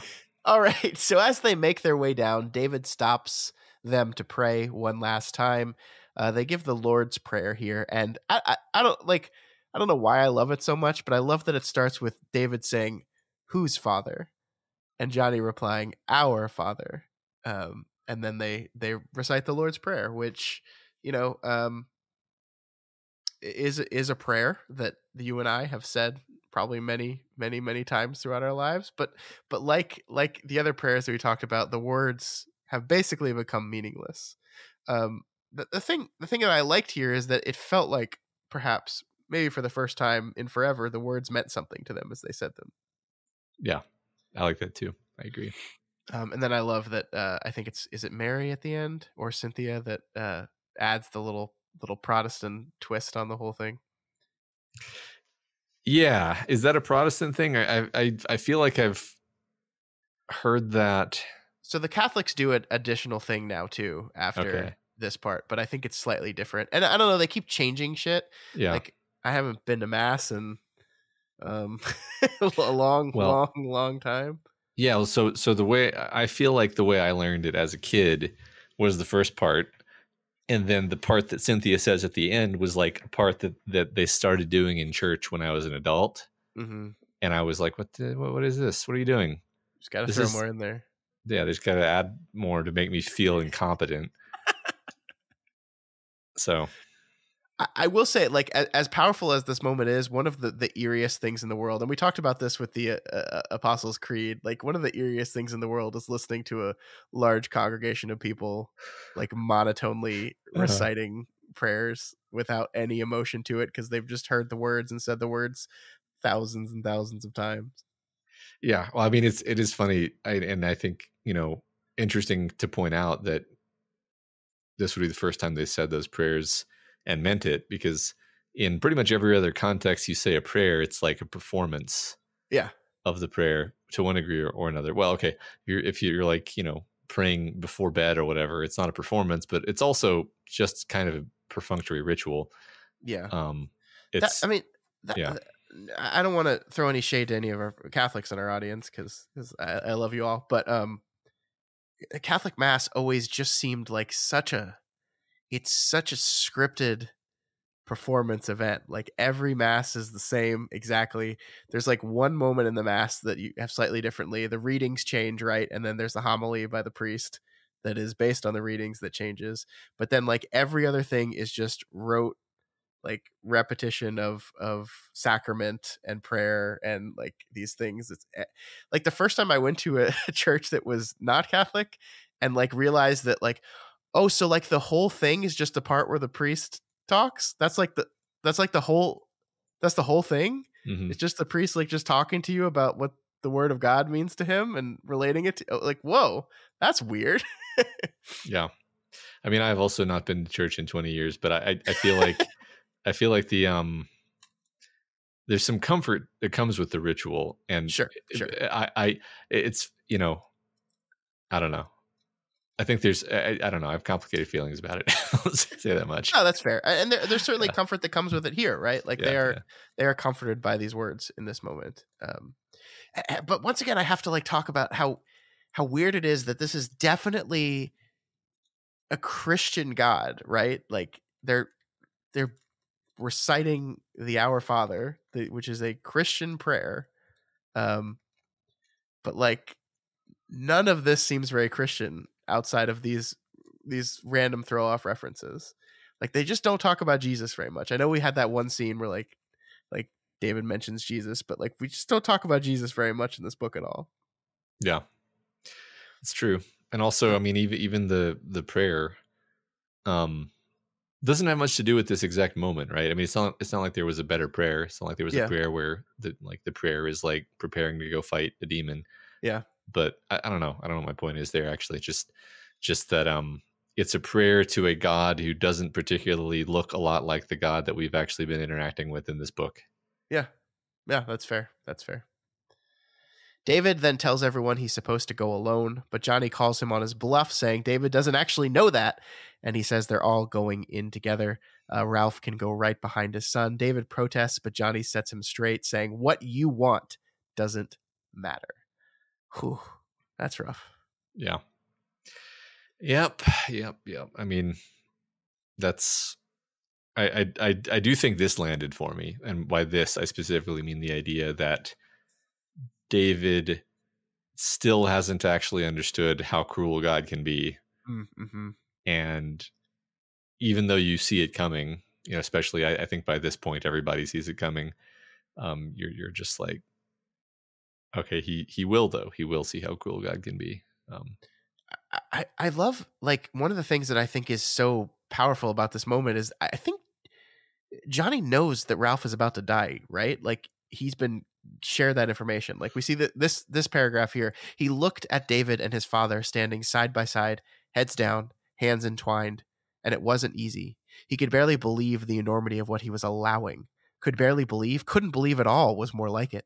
How else could he go on except with merciful incomprehension held before him like a shield? How could anyone? So like it seems like he knows like I'm gonna allow this thing to happen. Like I know what's gonna happen and I'm going to allow it to happen. Yeah. And David doesn't have that same level of clarity, but it seems like Johnny does. Yeah, I don't know. I think Johnny's an adult, and maybe God knows that he can handle it and that he's going to do what needs to be done despite sort of the horribleness of it. Mm-hmm. It is interesting. There's actually a degree of, you could say, like, respect here, where God he is going to use Johnny as his instrument, but he's going to give Johnny all the information and be like, okay, this is what we're doing. It's going to Mm-hmm. be really horrible. Yeah. And just so you know, because I don't know, it seems more, I don't know, the white coated to actually give them the information they need to make the informed decision rather than kind of springing it on them. Yeah, but like it's not as if this information was given to Johnny and Johnny can be like, well, I'm going to prevent it from happening, right? It's just Yeah. like, this is what's going to happen. Like that's it. Like Yeah. this is the way it's going to happen. There's not anything you can do about it, except go forward. Right. Well, yeah. You're right, which is weird because I admit this was distracting to me, and this is probably just me being bad at reading books. But I was thinking like, okay, why don't you just put the motorcycle helmet on Ralph, and then you just have a stick, and you be behind Ralph, and then Ralph will protect the boy with his body, and then the eagle won't be able to get at Ralph's neck, and then you hit the eagle really hard with the stick because it's just an eagle. It's got hollow bones. Problem solved. But you're right that despite the fact that it does seem like one could have like war gamed themselves out of the situation, Johnny, his attitude is just like, this is how it's got to be. This is how it's got to be. Yeah, and I guess to combat that, I didn't get the feeling that Johnny knew like the specifics of it, like that Johnny knew like, oh, we're gonna walk around this corner and an eagle is going to attack and it's gonna rip out his throat. Like I didn't get like Johnny has obviously been given instructions. He knows how this stuff's gonna to play out. The reason he's holding on to the helmet is, you know, because of what the events at the very end of the book, but maybe he didn't even know why he was holding on to the helmet. It's just like, just hold on. With this, the same thing with the shotgun shell, right? Like God tells David to pick up the shotgun shell, like, but like you didn't say you pick up the shotgun shell because you Johnny will later use this to set a bomb off. It's just like, hey, get that, and it's like, hey, bring the helmet. Hey, Ralph's gonna die. Yeah, I mean, I think you're right. I think there's that actually, you know, if you're right, it kind of makes it all seem even more horribly twisted that they have a motorcycle helmet, which is like the perfect thing that you would want to have if you were about to be attacked by an eagle, because it's like, yeah, it can scratch you up and stuff, but you've covered all of your vital stuff that an eagle wants to go after, or any sort of bird really. And so they have exactly the thing on hand, but you know, God doesn't go out of his way to say, put the helmet on Ralph, and then after you're done with that, take the helmet back. Maybe it would have been damaged. Maybe it would have been damaged, right? Like maybe it just wouldn't have. Maybe it would have gone differently, right? Maybe it just has to be this way, and you just have to accept it on faith. And that's what I'm fighting against, really, is this idea of like, you just kind of have to accept on faith that this is how it has to be. And I'm like, no. This, by the way, is like what I always knew your reaction to this whole book was going to be. I knew we were going to get here because, you know, eventually in his book, it does come down to this kind of shrug your shoulders. This is the way it is. Right. And that's all there is to it. And I know you, and I know that's not something that you know, agree with in real life. And so I, of course you're going to push against it when it's the focal point of our story. And I can accept it to the degree that it's properly sort of dramatized, and I buy that the characters are in it, which I mostly do for this story, you know, other than this sort of one point that I keep whining about. I mean, I do appreciate that, like, Ralph's death here is not like Ralph has to die because God commands it. Ralph's death is Ralph sees his son in danger and finally is able to do something to protect his family, a thing that he has failed to do over and over and over again throughout the course of this book. Yeah. And it cost him his life, but it is the culmination of what arc he does have. I mean, this is dark, and this isn't the way I sort of think in my personal life, really, but one could see a vision of like, maybe this is the best way for Ralph to go. Like, like maybe if Ralph goes on from here and he struggles, he's just a shitty father because he obsesses over the fact that he let his wife and daughter die because of his gambling habit, or what, you know, whatever story he chooses to tell himself. Maybe this was actually the best way for Ralph to go out ultimately, even though it seems horribly cruel. Yeah, I mean, I guess I don't disagree, but I guess like I don't even know if in the context of the book I'd put like the best way for Ralph to go out. Like this is just the way. Like this is just the way it's gonna, like, it was always gonna happen this way, and like because of a combination of I don't want to call it destiny or fate or God or anything. This is just who Ralph is, and in the situation as it is, this is what's going to happen. Yeah. And like look, Ralph's death here is very, very sad. Of course it is, and we have been pretty mean to Ralph Carver over the course of this book. But I do feel like at the end, like, I don't know, I have a lot of sympathy for him, because like, what is it like to be the parent, the father of one tapped by God to do this important thing, right? Like, what is it like to be that? Mm-hmm. After all, like, tell me right now, Matt, what happens to Joseph, father of Jesus Christ? I literally don't know. Nobody does. Yeah. Nobody knows what happens to him. He disappears from the story. We know about Mary, right? But at Jesus' crucifixion, is Joseph there?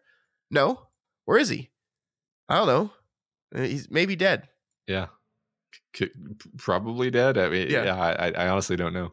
Yeah, I think the last we hear about Joseph in the Bible is like when Jesus is an adolescent, like he's 8 or something. And even so, when we talk about, you know, when Jesus is when Joseph is referenced in the Bible, it's so often as like, you're the son of a carpenter, not the son of Joseph the carpenter, you know, like, and I think it's a weird situation where, you know, Mary carried the son of God, and Joseph is just kind of a bystander and was only like the legal guardian of Jesus Christ until he rose.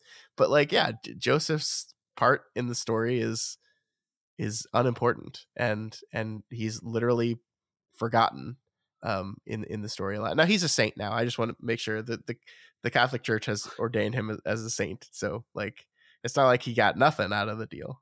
But yeah, really interesting stuff though. Yeah, that's an interesting connection. Didn't think of that. Yeah, so that's Ralph Carver, who dies via eagle maiming. Eagle. Which but I'm pretty sure I could have defeated an eagle in single combat. So. Is this like I read somewhere they did like a poll amongst men of like, could you land an airplane? Yeah. And like a vast majority of men were like, yeah, I mean, probably. Yeah. I think Americans were like many times more likely to say that they could fight a bear, or that they could fight like a tiger or a cougar or all these other animals. But it was interesting. Like, I thought it was interesting because it's like, on the one hand, American men were grossly overconfident that they could fight a bear, because you couldn't, you would die. Mm-hmm. But also, a surprising number of people didn't think they could beat like a cat. And I'm like, you can beat a cat. Yeah, a house cat. It was like literally a house cat. I'm like, they weigh like 12 pounds. Come on. You don't even need a weapon. You could just pick it up and throw it. Yeah. Like, what is it going to do to you? It's gonna. I mean, it'll scratch you up, but yeah, it'll hurt. Yeah. You're not gonna lose. Yeah. That's ridiculous. Yeah. I could probably land an airplane. That's all. Yeah. No, I think executive decision. You just gotta lower the flaps or raise the flaps, one or the other. Part of the question was if you had someone on the ground talking you through the process, because like the part of landing the airplane that I couldn't do is like all the switches and knobby things. But if I had someone telling me exactly where to put the switches and knobby things, I could probably land an airplane. Yeah. We're part of the problem. You gotta have people who think they can land an airplane in your society. I know. Those are the people that are going to land the airplane. Yeah, exactly. Or die trying.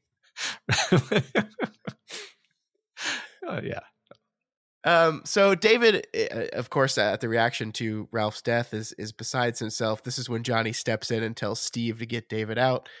And we get this part, Matt, it's really rough. Let go, he screamed. It's my job, mine. No, David, Johnny said, holding on for dear life. It's not.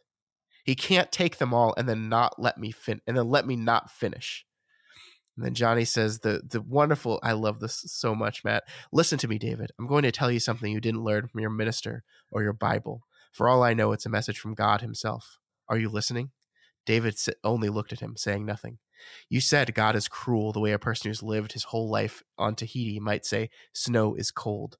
You knew, but you didn't understand. He stepped closer to David and put his palms on the boy's cold cheeks.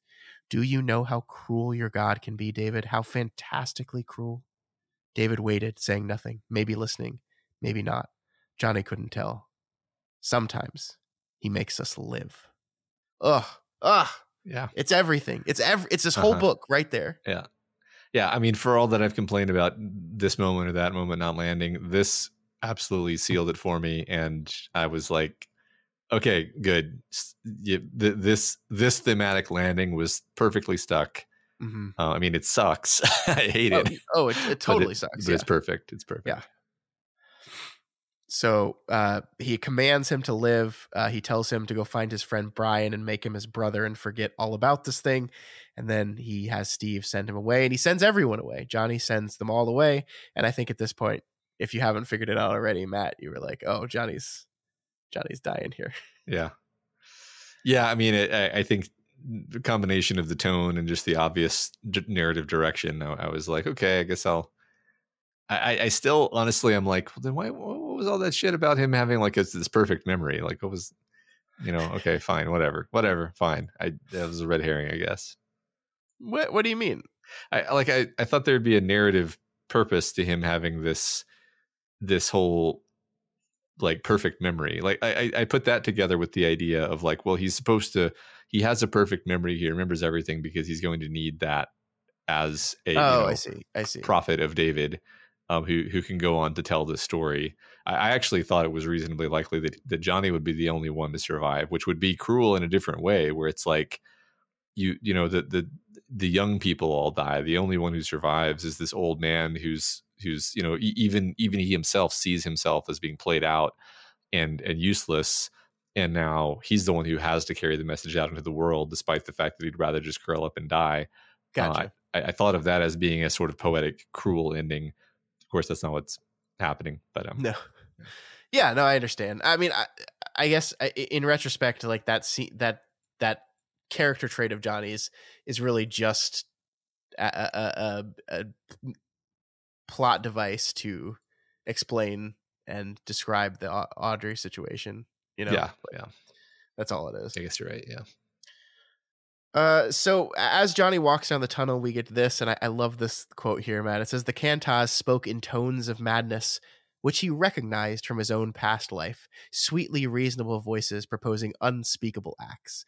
Like, that fits in perfectly with what David said about him if he denies this stuff, right? That like he'll see Tack everywhere, because the Kantaz are speaking to him in a language he recognizes, in a language he's experienced before, in a life he's led. Like he maybe wasn't picking up a stone statue that was forcing him to do these unspeakable things, but he was doing them. And he was living according to them, just without the idol itself. Yeah, you could even say there's no need for there to be a supernatural Kanta. It can just be you are just in the thrall of this evil intent, and that is what it is to be possessed by a Kanta.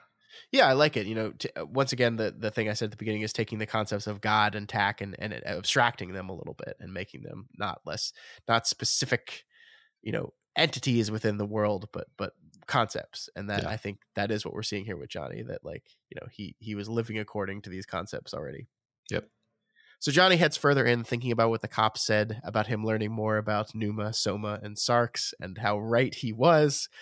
When he gets to the eye, smoke begins to rise out of the innie in kind of this gnarly 3-pronged, 3-eye hole suction tube thing. Yeah. That's going to go over his mouth and nose. What did you think of this payoff? Like, there's been several beats of Johnny kind of asking the question, so how did Tack get the first guy? And everyone's just like, I don't know. Yeah. And this is the payoff of that. Using an ectoplasm scuba tank thing regulator. Fortunately, Matt, Johnny still has the motorcycle helmet, and he slams it down over his head at the last minute, protecting him. It's a really cool moment, I think. It is a cool moment, and it's kind of fun because I don't think that I even thought about this in the moment, but the idea that he went on this motorcycle artistic vagabond journey across the country for the express purpose that he'd have a motorcycle helmet with him at the last moment. Yep. If he had just taken a car, he wouldn't have a motorcycle helmet. Yep. It all comes together. Mm-hmm. So Johnny goes into the hole, which turns out to basically be this like funnel with quartz all over it, Mm-hmm. and he slides down it, basically ripping him to pieces as he goes. Like, I think there's something metaphorical going on here, right? I'm not totally clear on it, but like his clothes get shredded and rip off, his body is shredded up and it like bleeding out and being destroyed. Like, there's something going on here, right? Like his basically in his final moments, his sarx, his flesh is being destroyed so that his pneuma, his soul can flourish and realize its true potential. Like I feel like that's right, but I'm not 100% sure. Yeah, I think you're right. You know, we spent so much time talking about Numa and Sarks and so forth that it feels right. You know, couple that with cruelty is refining, and it's like he's being put through even more horrible physical suffering and an almost, you know, crucifixion style, like just piling on the suffering. Um, and it allows his soul to transcend and become even stronger, you could say. Yeah, I like that. So Tack, in these last moments, tries to convince him to take the helmet off. He promises him everything, anything, a Nobel Prize, a Pulitzer, but Johnny will not be deterred, Matt. But why? Why is he not deterred in these moments? What is it like? I guess it's the fundamental change that's happened to him, right? That the promises of everything that past Johnny would have leapt towards fall upon deaf ears now. Mm-hmm. Yeah, he's not interested in these worldly temptations anymore. He understands what he actually wants, which is this spiritual redemption that he's about to get. Yeah, and I think one other interesting thing is the other thing he promises him is life. Like, I'll heal you. I like, you are dying now. You have slid down this thing. Your body has been sliced up. You are slowly bleeding to death. And what I can do is I can save you. And this is deeply interesting coming from a Johnny who, you know, did not want to live anymore. You know, he tried to take his own life, and even though that was not successful, he was not alive for the rest of his life, but he kept living. And now the way Tack attacks him is through, you know, saying I can make you live, I can keep you alive, and it doesn't work. It doesn't work on him. Mm-hmm. Yeah. I mean, I also remembering how one element of Johnny's character is that he was afraid of dying. Actually, I mean, the sort of voice of his ex-wife was saying to him, like, how long are you going to let your fear of death keep you from living? Yep. And here he has completely surrendered his fear of death. Yep, absolutely. So he pours the ammo down the small hole at the bottom of the tunnel, filling it completely up.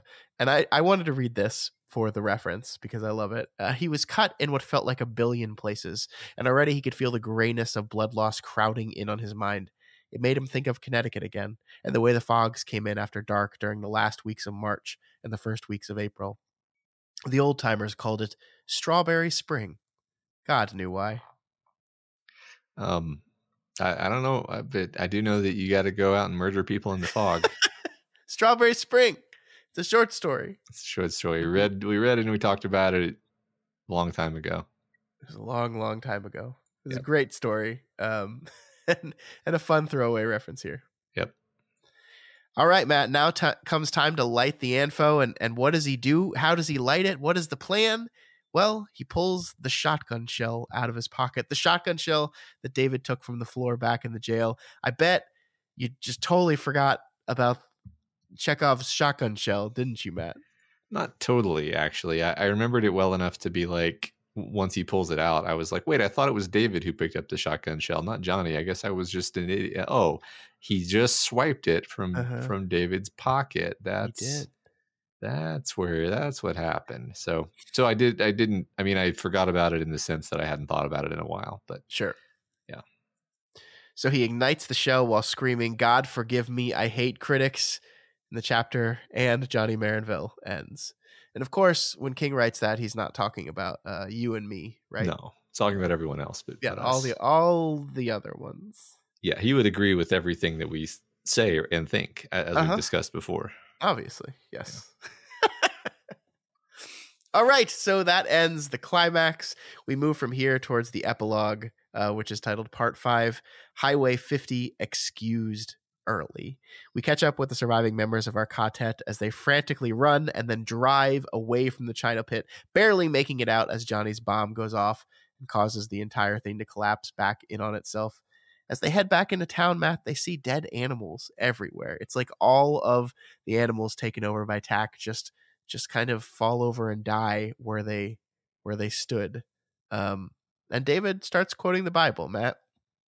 Once again, he quotes Exodus 19, talking about um, Mount Sinai and how you cannot go up on the mount or touch the border of it, or if you do so, you will be put to death. And this is an interesting thing to quote here, Matt. Just the context of Exodus for everyone. The Israelites fled Egypt, and came to Mount Sinai, and were told to wait there for 3 days. In 3 days, God was going to come to them. This is the story of the Ten Commandments, right? Moses comes, yada yada. You know the story, right? But the part here is when God instructs Moses to tell them all, like, you got to wait 3 days. If you don't wait 3 days, if you people go up on the mountain, you got to kill them. Mm-hmm. We can't. Don't go. It's holy. Don't go there. And David's interpretation, and the reason he's quoting this right now, is he said is that he and his family showed up, they touched the mountain, and they were punished for it, and they were killed. Which is an interesting interpretation of this verse, right? Yeah, I mean, that's not the typical interpretation, to be sure, right? Especially because they weren't warned. Yeah. Nobody told them don't go to Desperation. Yeah. But I guess somehow that's how it is in life. So you accidentally touch the mountain that you didn't know you weren't supposed to touch. Doesn't matter. Doesn't matter that you didn't know. Well, I think, I don't know.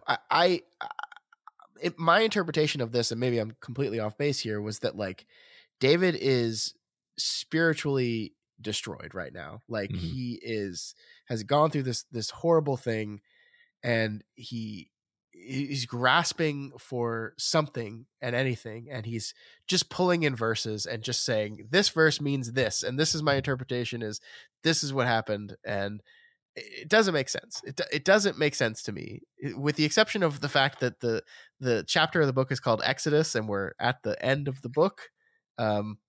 This reference makes zero sense to me, and maybe mm-hmm. I just haven't read Exodus in a while. I need to read the whole book, and maybe I'll be like, oh, I see why David leapt to this. But to me, it's just like, you're just pulling at straws here, David. You're pissed off, you're brokenhearted, you're destroyed, and this is fuck God.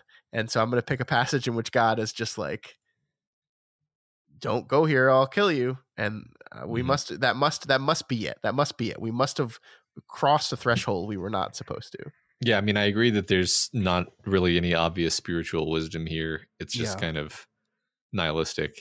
Mm-hmm. I mean, David's interpretation of it is. Yeah. So the story ends where it began, Matt, on Highway 50, as our surviving members drive back to Mary and Peter's abandoned car. Mary wants to take her car and wants David to come with her. I really love this idea of her wanting to drive in the car to like hold on to the smell of Peter for just a little bit longer, like that she could go in the van with everyone else, but she just wants to hold on to the smell just a little bit longer. Once mm-hmm. again, those mundane moments of grief that we get, I think are really, really wonderful. Yeah, I mean, I found myself wishing that Mary would just adopt David, and that would be the nice kind of tied up in a bow ending of the book. And it's not that necessarily doesn't happen, right? Mm-hmm. We don't know one way or the other. We leave the story before any of that's resolved. But, true. Yeah. So the group agrees on their story. They're all going to collectively say they never went up to the China pit at all. They just got arrested, escaped, hid out in a theater, and then got the hell out of the Dodge when the storm stopped. And that's all they know. And that'll be good enough, right?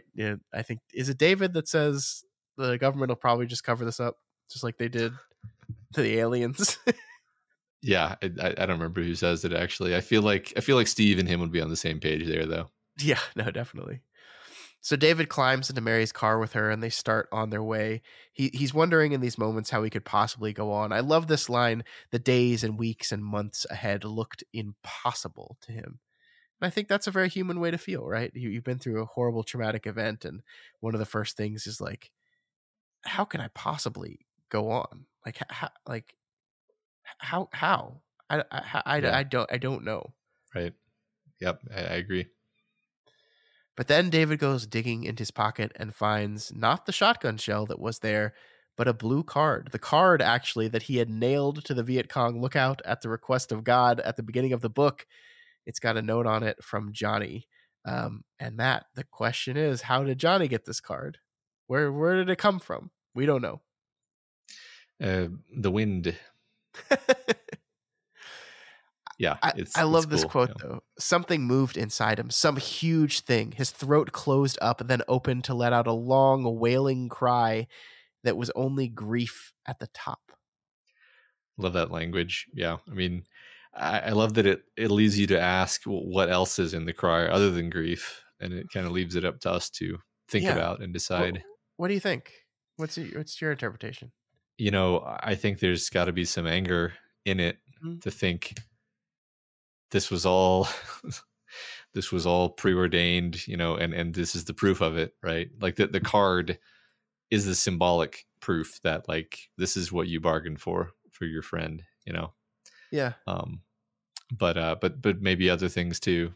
Maybe I don't know. Maybe a little bit of love in there too. Maybe I was trying to pick a positive emotion that would make sense. I mean, I think Happiness. maybe a little bit of gratitude or something. Yeah, gratitude, I don't know. grace, hope.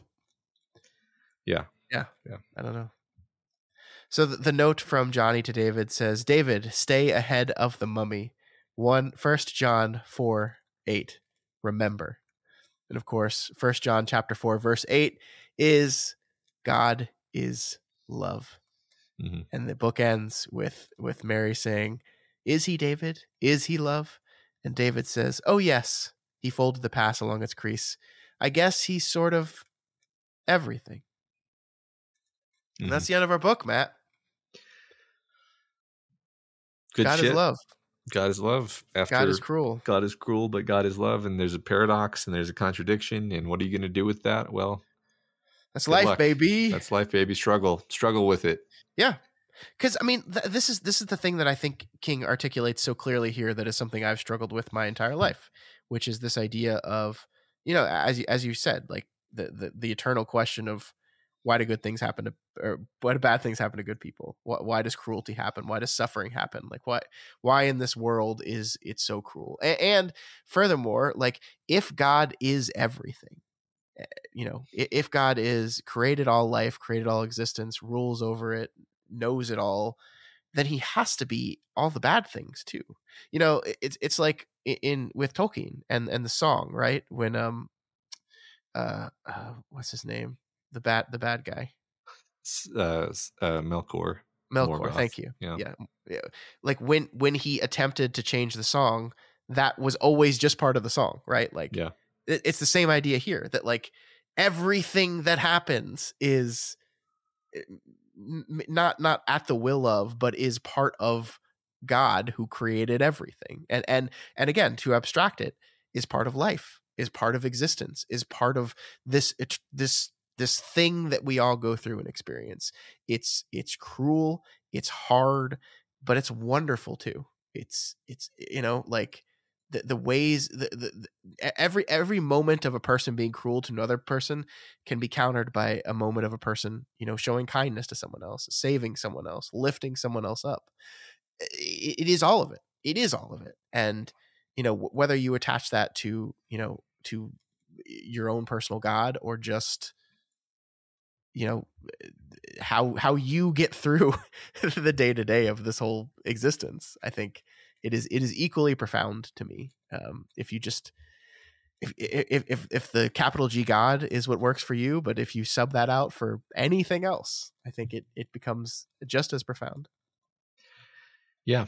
I love that. That's beautiful sentiment. I feel in danger of repeating myself, but maybe people have forgotten about Bliss Orb by this point. But I mean, that is what I think about in this situation, where it's like, well, if you really expected God to be sort of the kind of father who coddles rather than the kind of father who strengthens. The kind of father who allows no evil to ever befall the child.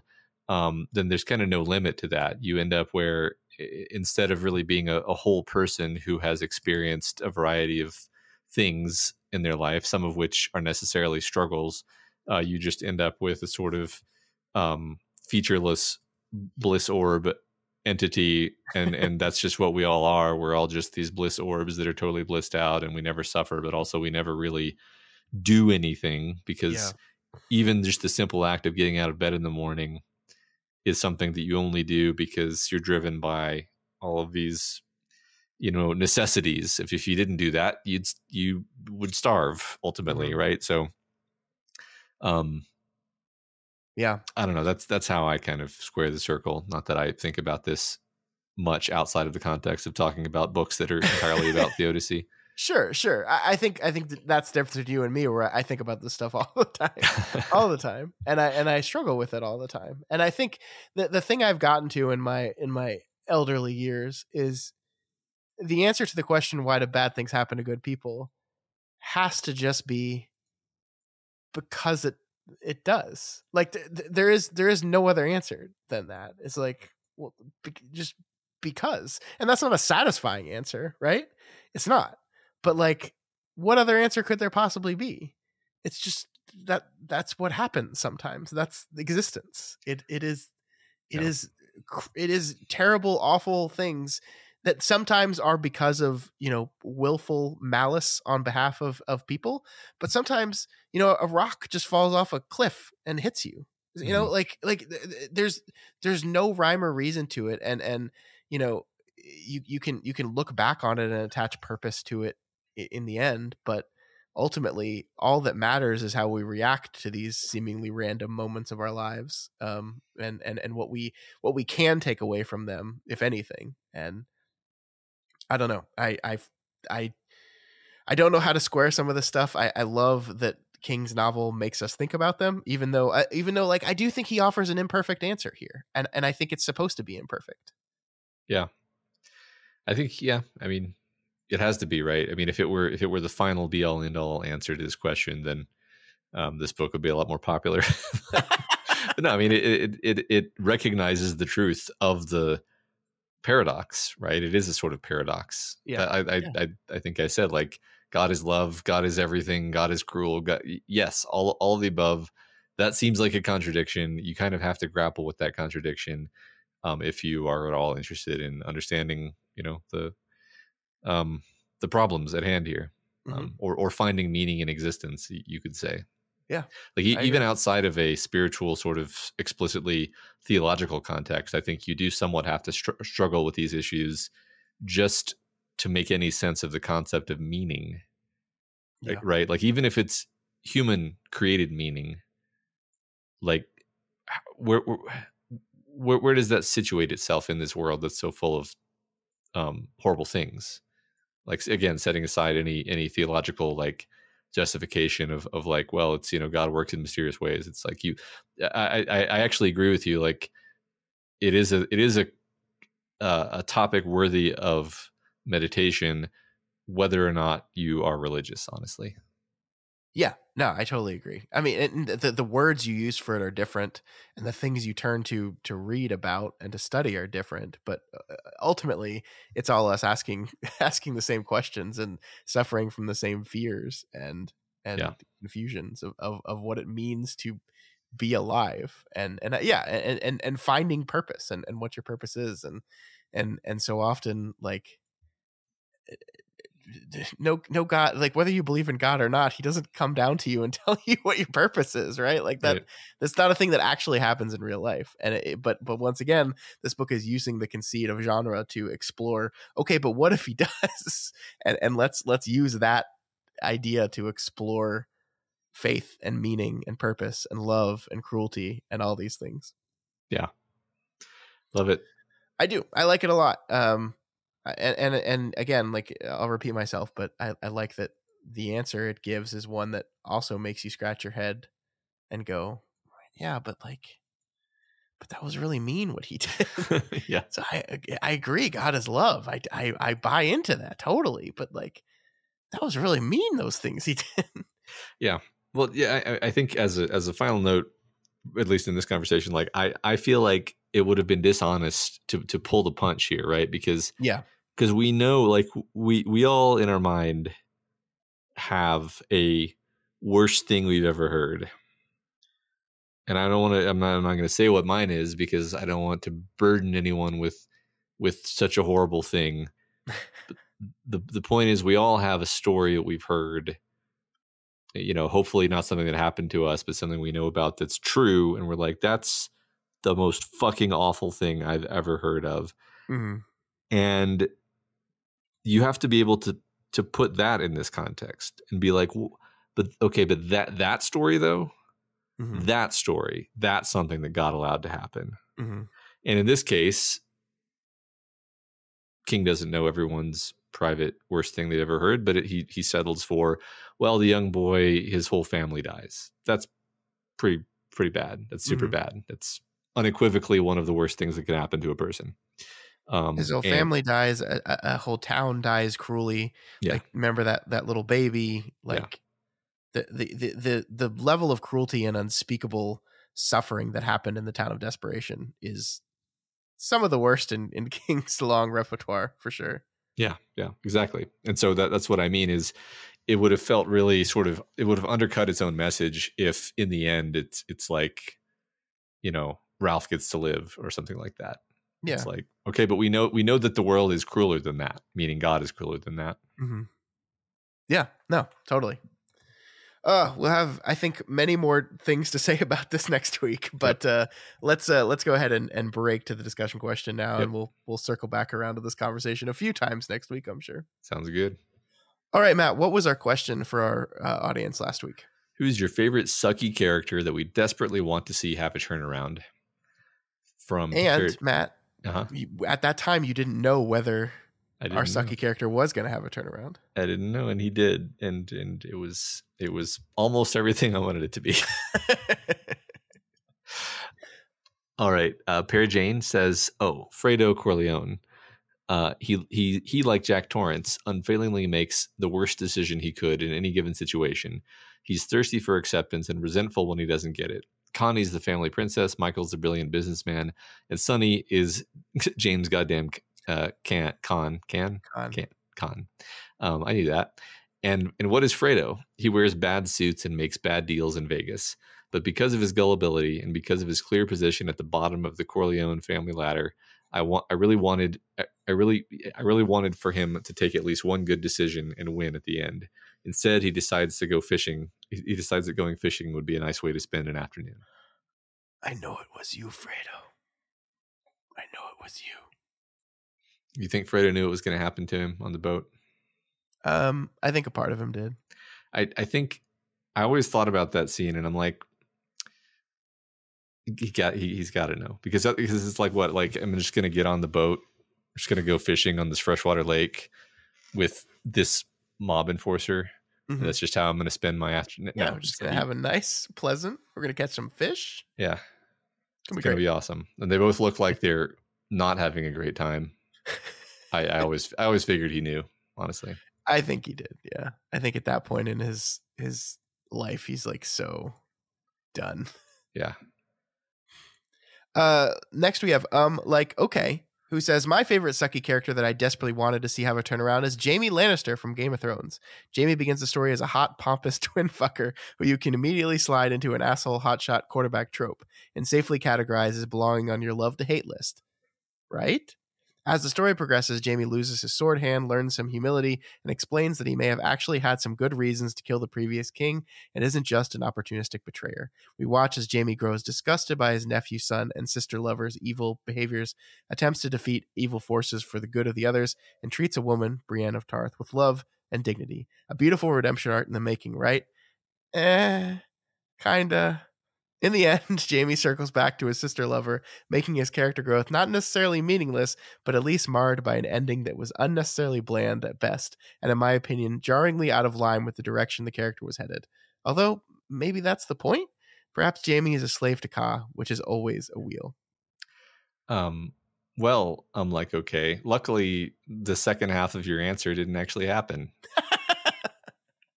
But it did, Matt. It did. And the question we have to ask ourselves is that the way George envisioned it? I mean, I don't think anything past season 8 is the way George envisioned it with Jamie, at least. But so the thing I'll say is, I could see George R. R. Martin writing into Lannister's arc that he does succumb to the pull of his sister again. Like, I think he would execute it a trillion times better than the movie did, and it would feel like a understandable earned character regression moment or something. I could see it happening. Yeah, I mean, I think if you emphasize the way where he sees himself as one half of a whole, instead of emphasizing like, oh, but I love her, it's like, I don't know. Yeah. I feel like he could totally backslide in a way that felt correct for his character. I agree with that much. Yeah. The one thing for sure is that the way the show did it was not good. Yeah. One of the many things the end of that show just completely fumbled. Yep. So and as I said, didn't happen. It was another level of King's Landing of Winterfell. Another level of Winterfell. Doesn't even make any sense. It's another level of the Tower of Joy. There it is. There it is. The most obscure Game of Thrones reference imaginable. No, actually, that's perfect. I'm a genius. All right. Yeah. Mark Davo says, in answer to the discussion question, my answer is definitely Harold Lauder. From the moment we meet him, we know he's a bit of a loser, but someone we can sympathize with. Then we go on that roller coaster of emotions, as well as realize he kind of sucks quite a lot, and is the suckiest person that ever lived. Despite this, King puts that football in front of us and gives us a taste of what a non-sucky Harold the Hawk Lauder might look like. Then, like Charlie Brown, we end up on our butts when Harold's suckiness comes back in full force. Oh, Harold. Yeah. And then after that, it's the football is like replaced, but in a way that makes us feel kind of bad about it. Yeah. Oh, I love that character so much, man. Yeah, me too. Steve Living Room says, my favorite pair of sucky characters that I hope would have a turnaround are Harold and Nadine. Both were so close to making the turn, but just couldn't let go of their hate. So sad and tragic. Yeah, I think you need to have some characters fail in this. Like, you can't have every character, successfully, succeed in having their turnaround. I think some characters have to fail, and these are great examples of those characters that I genuinely wanted. I wanted Hawk to get to live happily ever after. Yeah. And it wasn't in store for him. Yeah, I mean, I think the way Nadine is introduced as a character really makes you think she's going to be a good guy, and so it's really sad to watch her decline and fall. All right, Baby King, you dig your Sam says, interesting question. One answer would be Renton from Train Spotting. He's a dick in so many ways, but somehow he manages to be a likable dick, and you root for him. Even when he's constantly screwing over his mates in one way or another. He never really grows up, never really is responsible or accountable to anyone, and he never really redeems himself. He just takes the money and runs. Another one is Biff Griff Buford Tannen. Has there ever been a more glorious asshole in cinema? Buford and all his male spawn seem to be afflicted with the generational douchebaggery and incapability to learn from past mistakes. Perhaps if Buford could have learned from his behaviors, we'd see a very different Biff. Maybe in returning to 1955/85 Hill Valley, George and Biff could have been BFFs. Alas, once a dick, always a dick. No amount of manure could redeem him. But they did try, though. They did try to redeem him with manure. I don't... Several times. I love the Biff answer. I don't know if I ever wanted any of them to get better. I just loved hating them. Yeah, I think it's interesting how I felt like in Back to the Future, Biff is a very cleanly straightforward antagonist. But then in Back to the Future 2, he becomes like a far more three-dimensional character, which kind of retroactively changes the way you think about the character in Back to the Future 1, actually. I mean, perhaps only because like he's playing off of the future version of himself who is much more antagonistic to him. Yeah, well, that's kind of what I mean, is the future version of himself is a much cannier, subtler, smarter version of the character who's just lived a lot more life. And then it you just see the character as being a slightly different person based on that. Yeah. And then there's, of course, the Donald Trump version of the character. Yes, there is. Yes, there is. Next we have Don Zesty, who says, going with my favorite Wes Anderson character, Royal Tenenbaum, total egomaniac who wants to be loved despite being bad husband and father. Eventually, he becomes a little more self-aware and does the right thing, resulting in his entire family being able to move on with their lives in a more positive direction. The epitaph on the tombstone says it all. Died tragically rescuing his family from the wreckage of a destroyed sinking battleship. I love that movie. Me too. I love that movie so much.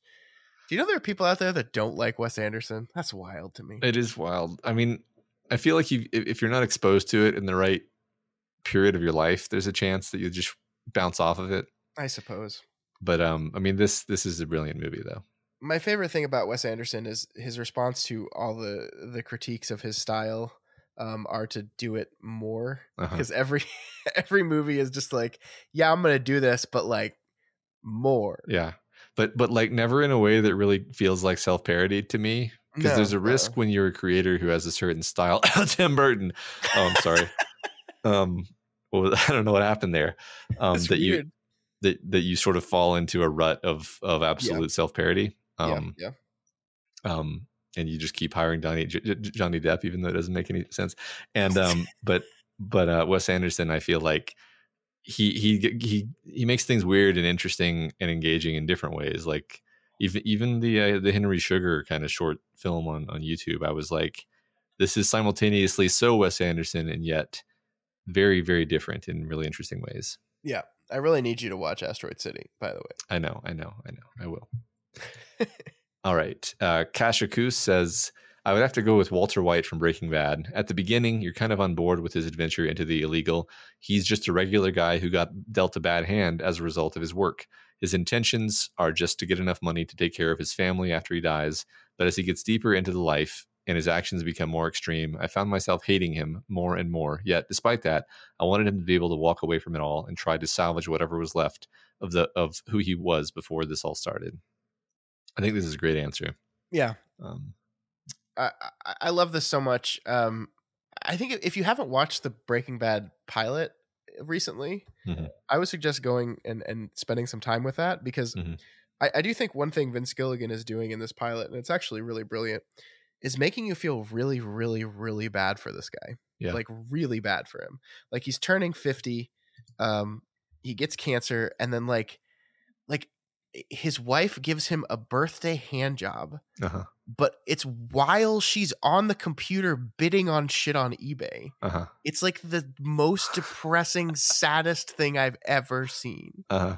And like, I think this is really smart, because like we spend a lot of the first episode and arguably a lot of the first season, like really making you feel for this guy and pitying him. And that allows you to be on his side and want to see him succeed. And in these early moments of him, you know, like taking his power and like, you're like, yeah, fuck yeah. And then over time you start to go, eh.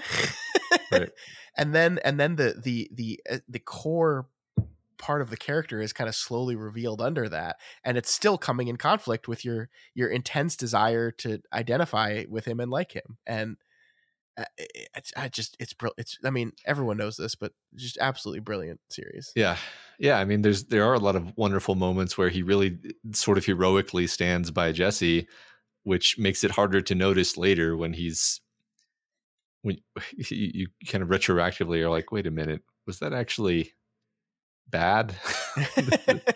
was this bad the whole time? Yeah, it's a great show. Yeah, it's did you know Better Call Saul, the sequel, prequel, whatever to Breaking Bad, great show, by the way. I still haven't seen all the episodes. I need to finish it, but great show. has the dubious distinction of being the most nominated show at the Emmys without ever winning. Oh, wow. No, I It did was not. nominated 53 times, and it won 0 Emmys. That's insane. 0. That's Yeah. ridiculous. That's an Yeah. incredible number. So sad. Yeah. Anyway, moving on, we have DJ Nadelko. Is that right? Sure. I think so. I just finished reading For Whom the Bell Tolls by Ernest Hemingway. First of all, what a great novel. I don't normally read historical fiction, and so I had to look up some things about the Spanish Civil War to give myself a background. I had a little trouble parsing out what the characters were saying initially, since there are slang Spanish phrases, which I didn't pick up on. But once I figured out what some of the Spanish sayings were, it began to make more sense. Anyway, the character of Pablo fits this discussion answer really well. At one time, he was a headstrong leader of anti-fascist guerrillas, but for most of the story, he's reduced to a pessimistic drunk who does nothing to assist the mission the novel centers around. He is present throughout the entire story, and while it seems like he has every given ability to do anything, he lacks the willingness to be useful, and he thinks their position in the war is a lost cause. I won't spoil the novel, but my feelings toward Pablo rose and mostly fell throughout the book, and I really wanted some big redemption arc for him. Would he get it in the end? You'll have to read it to find out. I appreciate you not just spoiling this for us, because I have not read this book, and it's a terrible, travesty that I haven't. So we should put this on the book club poll at least. We should. I'm trying to, how much Hemingway have I read, actually? Not enough. I've read very little. I've read The Old Man and the Sea. I have also read The Old Man and the Sea. I've read A Farewell to Arms. I've read the one where the guy goes fishing, which I don't remember what that's called. It's not The Old Man and the Sea. It's a different one. Isn't that's not The Sun Also Rises, is it? I don't think so. I've read Cortland's Dogs. Read that one. Okay. I think you read more than me. No, that was a made up one from Stephen King's short story. Oh yeah, no, I remember. Yeah, okay. Just fucking with you. You got me. Gotcha. All right. BC Johnson, not B Johnson. That's a totally different person. Says Jay Gatsby is a good contender. I think whether he's the villain is up for debate. Personally, I don't think so, but he's certainly implied to have done some shady shit with dubious characters to get his fortune. Rum running and prohibition skirting mostly, which while morally isn't that bad, almost certainly came with collateral damage. His naivete and obsession with the past causes plenty of harm too, which he often runs away from, hides, or denies. But there's a heroic streak to his character and a romantic hopefulness that makes you like the guy quite a bit. As a reader, I wanted him to be better. In the end, he realizes how much harm he's done and says he's going to take the rap for everything that happened. He's never given the chance due to a misunderstanding by a grieving husband. Was Jay really going to throw himself to the lions? I think he was, but we'll never know. What do you think? Do you think he was? I think, yeah, I think so. I mean, based on the book, I feel like this is easy to get contaminated with different adaptations, but I feel like he is just sort of this romantic, and that's really the core of who he is. And I think sort of demonstrating your qualities by romantically turning yourself in for a crime is exactly the kind of thing that a romantic would do. Mm-hmm. No, yeah, I agree. It's a good book. Yeah. I feel like it's like became so popular that people like kind of casually dismiss it, but I think it's a really good novel. Yeah, I agree. I mean, I think it sounds kind of shitty to say it this way, but like it's sort of wasted on high schoolers who are just sort of not prepared with the life experience to like get much out of it. Yeah, that's fair. And so I should probably reread it as an adult, honestly. Yeah. Let's put that on the book club too. Let's do it. Yeah, sure. Last but not least, we have Nick Vicious, who says, my pick is BoJack Horseman. No matter how many times he fucks up, and he fucks up a lot. Something in me kept thinking he's going to change this time. BoJack is a character who can't accept responsibility, though. When something goes wrong in his life, it's because of the things that happened in his past or some other excuse. But as his roommate friends tell him, you are all the things that are wrong with you. It's not the alcohol or the drugs or any of the shitty things that happen in your career or when you were a kid. It's you, all right? It's you. Fuck, man. What else is there to say? I don't know why I kept rooting for that horseman, but man, it does hurt every time he proved me wrong. Spoiler warning here, but I love the finale as it doesn't really give a clear answer on whether or not BoJack will change. As going through so much with these characters and really coming to love all of them, I would have been so mad if they gave BoJack a happily ever after. Life doesn't always work that way, and I think BoJack already got more than enough free passes already. You've never seen the series, right, Matt? Never seen the series. It's wonderful. I loved it so much, and I agree with you, Nick Vicious. I think that's this is kind of what we were doing with the BoJack character, is that like you're kind of along for the ride with him with a lot of it, and he's very funny. And so you like, and you want to see him, like you both want to see him get what's coming to him and want to see him succeed at the same time, and you want him to change. It's all very confusing and wonderful, and it's a great show. Everyone should watch it. It's on Netflix. Cool. Yeah, I get it. It sounds fun. It sounds infuriating, is the truth. Like I feel like I would this would be a character who I would like hate, but then I would watch the next episode because I had to know, 100%. Yeah. But that is it. That's all the answers, right? Yep. That's it. We did it. All right, so that is it. Next week, we are going to be doing our Desperation overview episode. And of course, what comes along with that, Matt, but another mailbag. Love the mailbags. We are going to be answering all of your questions. You can ask us questions about Desperation, about Stephen King in general, or just about whatever you want.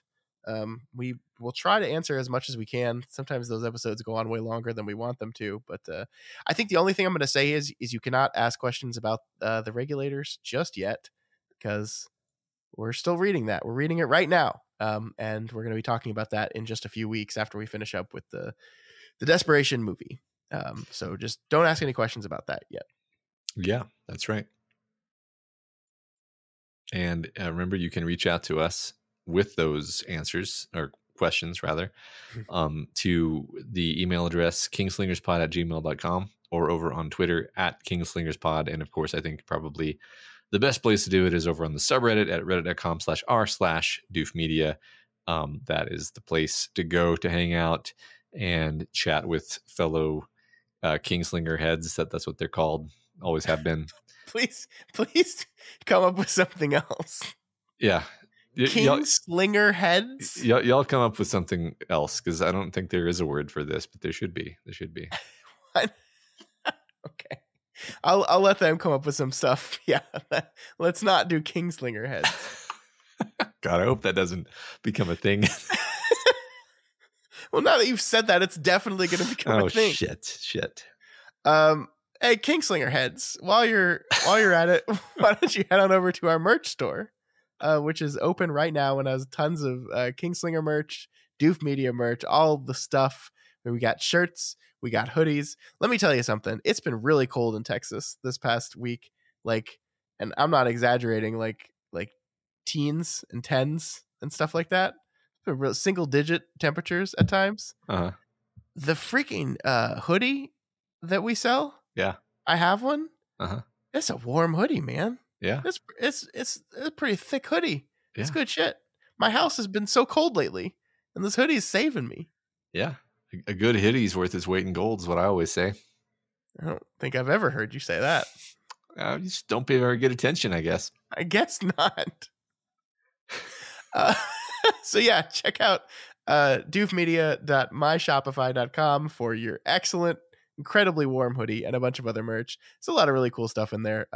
I can attest to it personally because I ordered a whole bunch of it, and I just ordered like 6 more mugs today. Nice. So I don't know what I'm gonna do with all these mugs, but I just like them all. Yeah. I know you're short on mugs in your household. I have so many mugs. One day I'll send you a picture of my mug cabinet, which is an entire cabinet filled with mugs. Please do. If you are not already subscribed to Kingslingers, oh boy, you got to, because we're finishing up Desperation and the Regulators. Then we're moving on to the 2000s with a book I'm very excited about called Duma Key. So it's a great time to hop on board. If you just found this one random episode and we're listening to it, please subscribe. I am also excited about Duma Key. If you like Kingslingers and you want to support us, then please consider donating to our Patreon on patreon.com/doofmedia.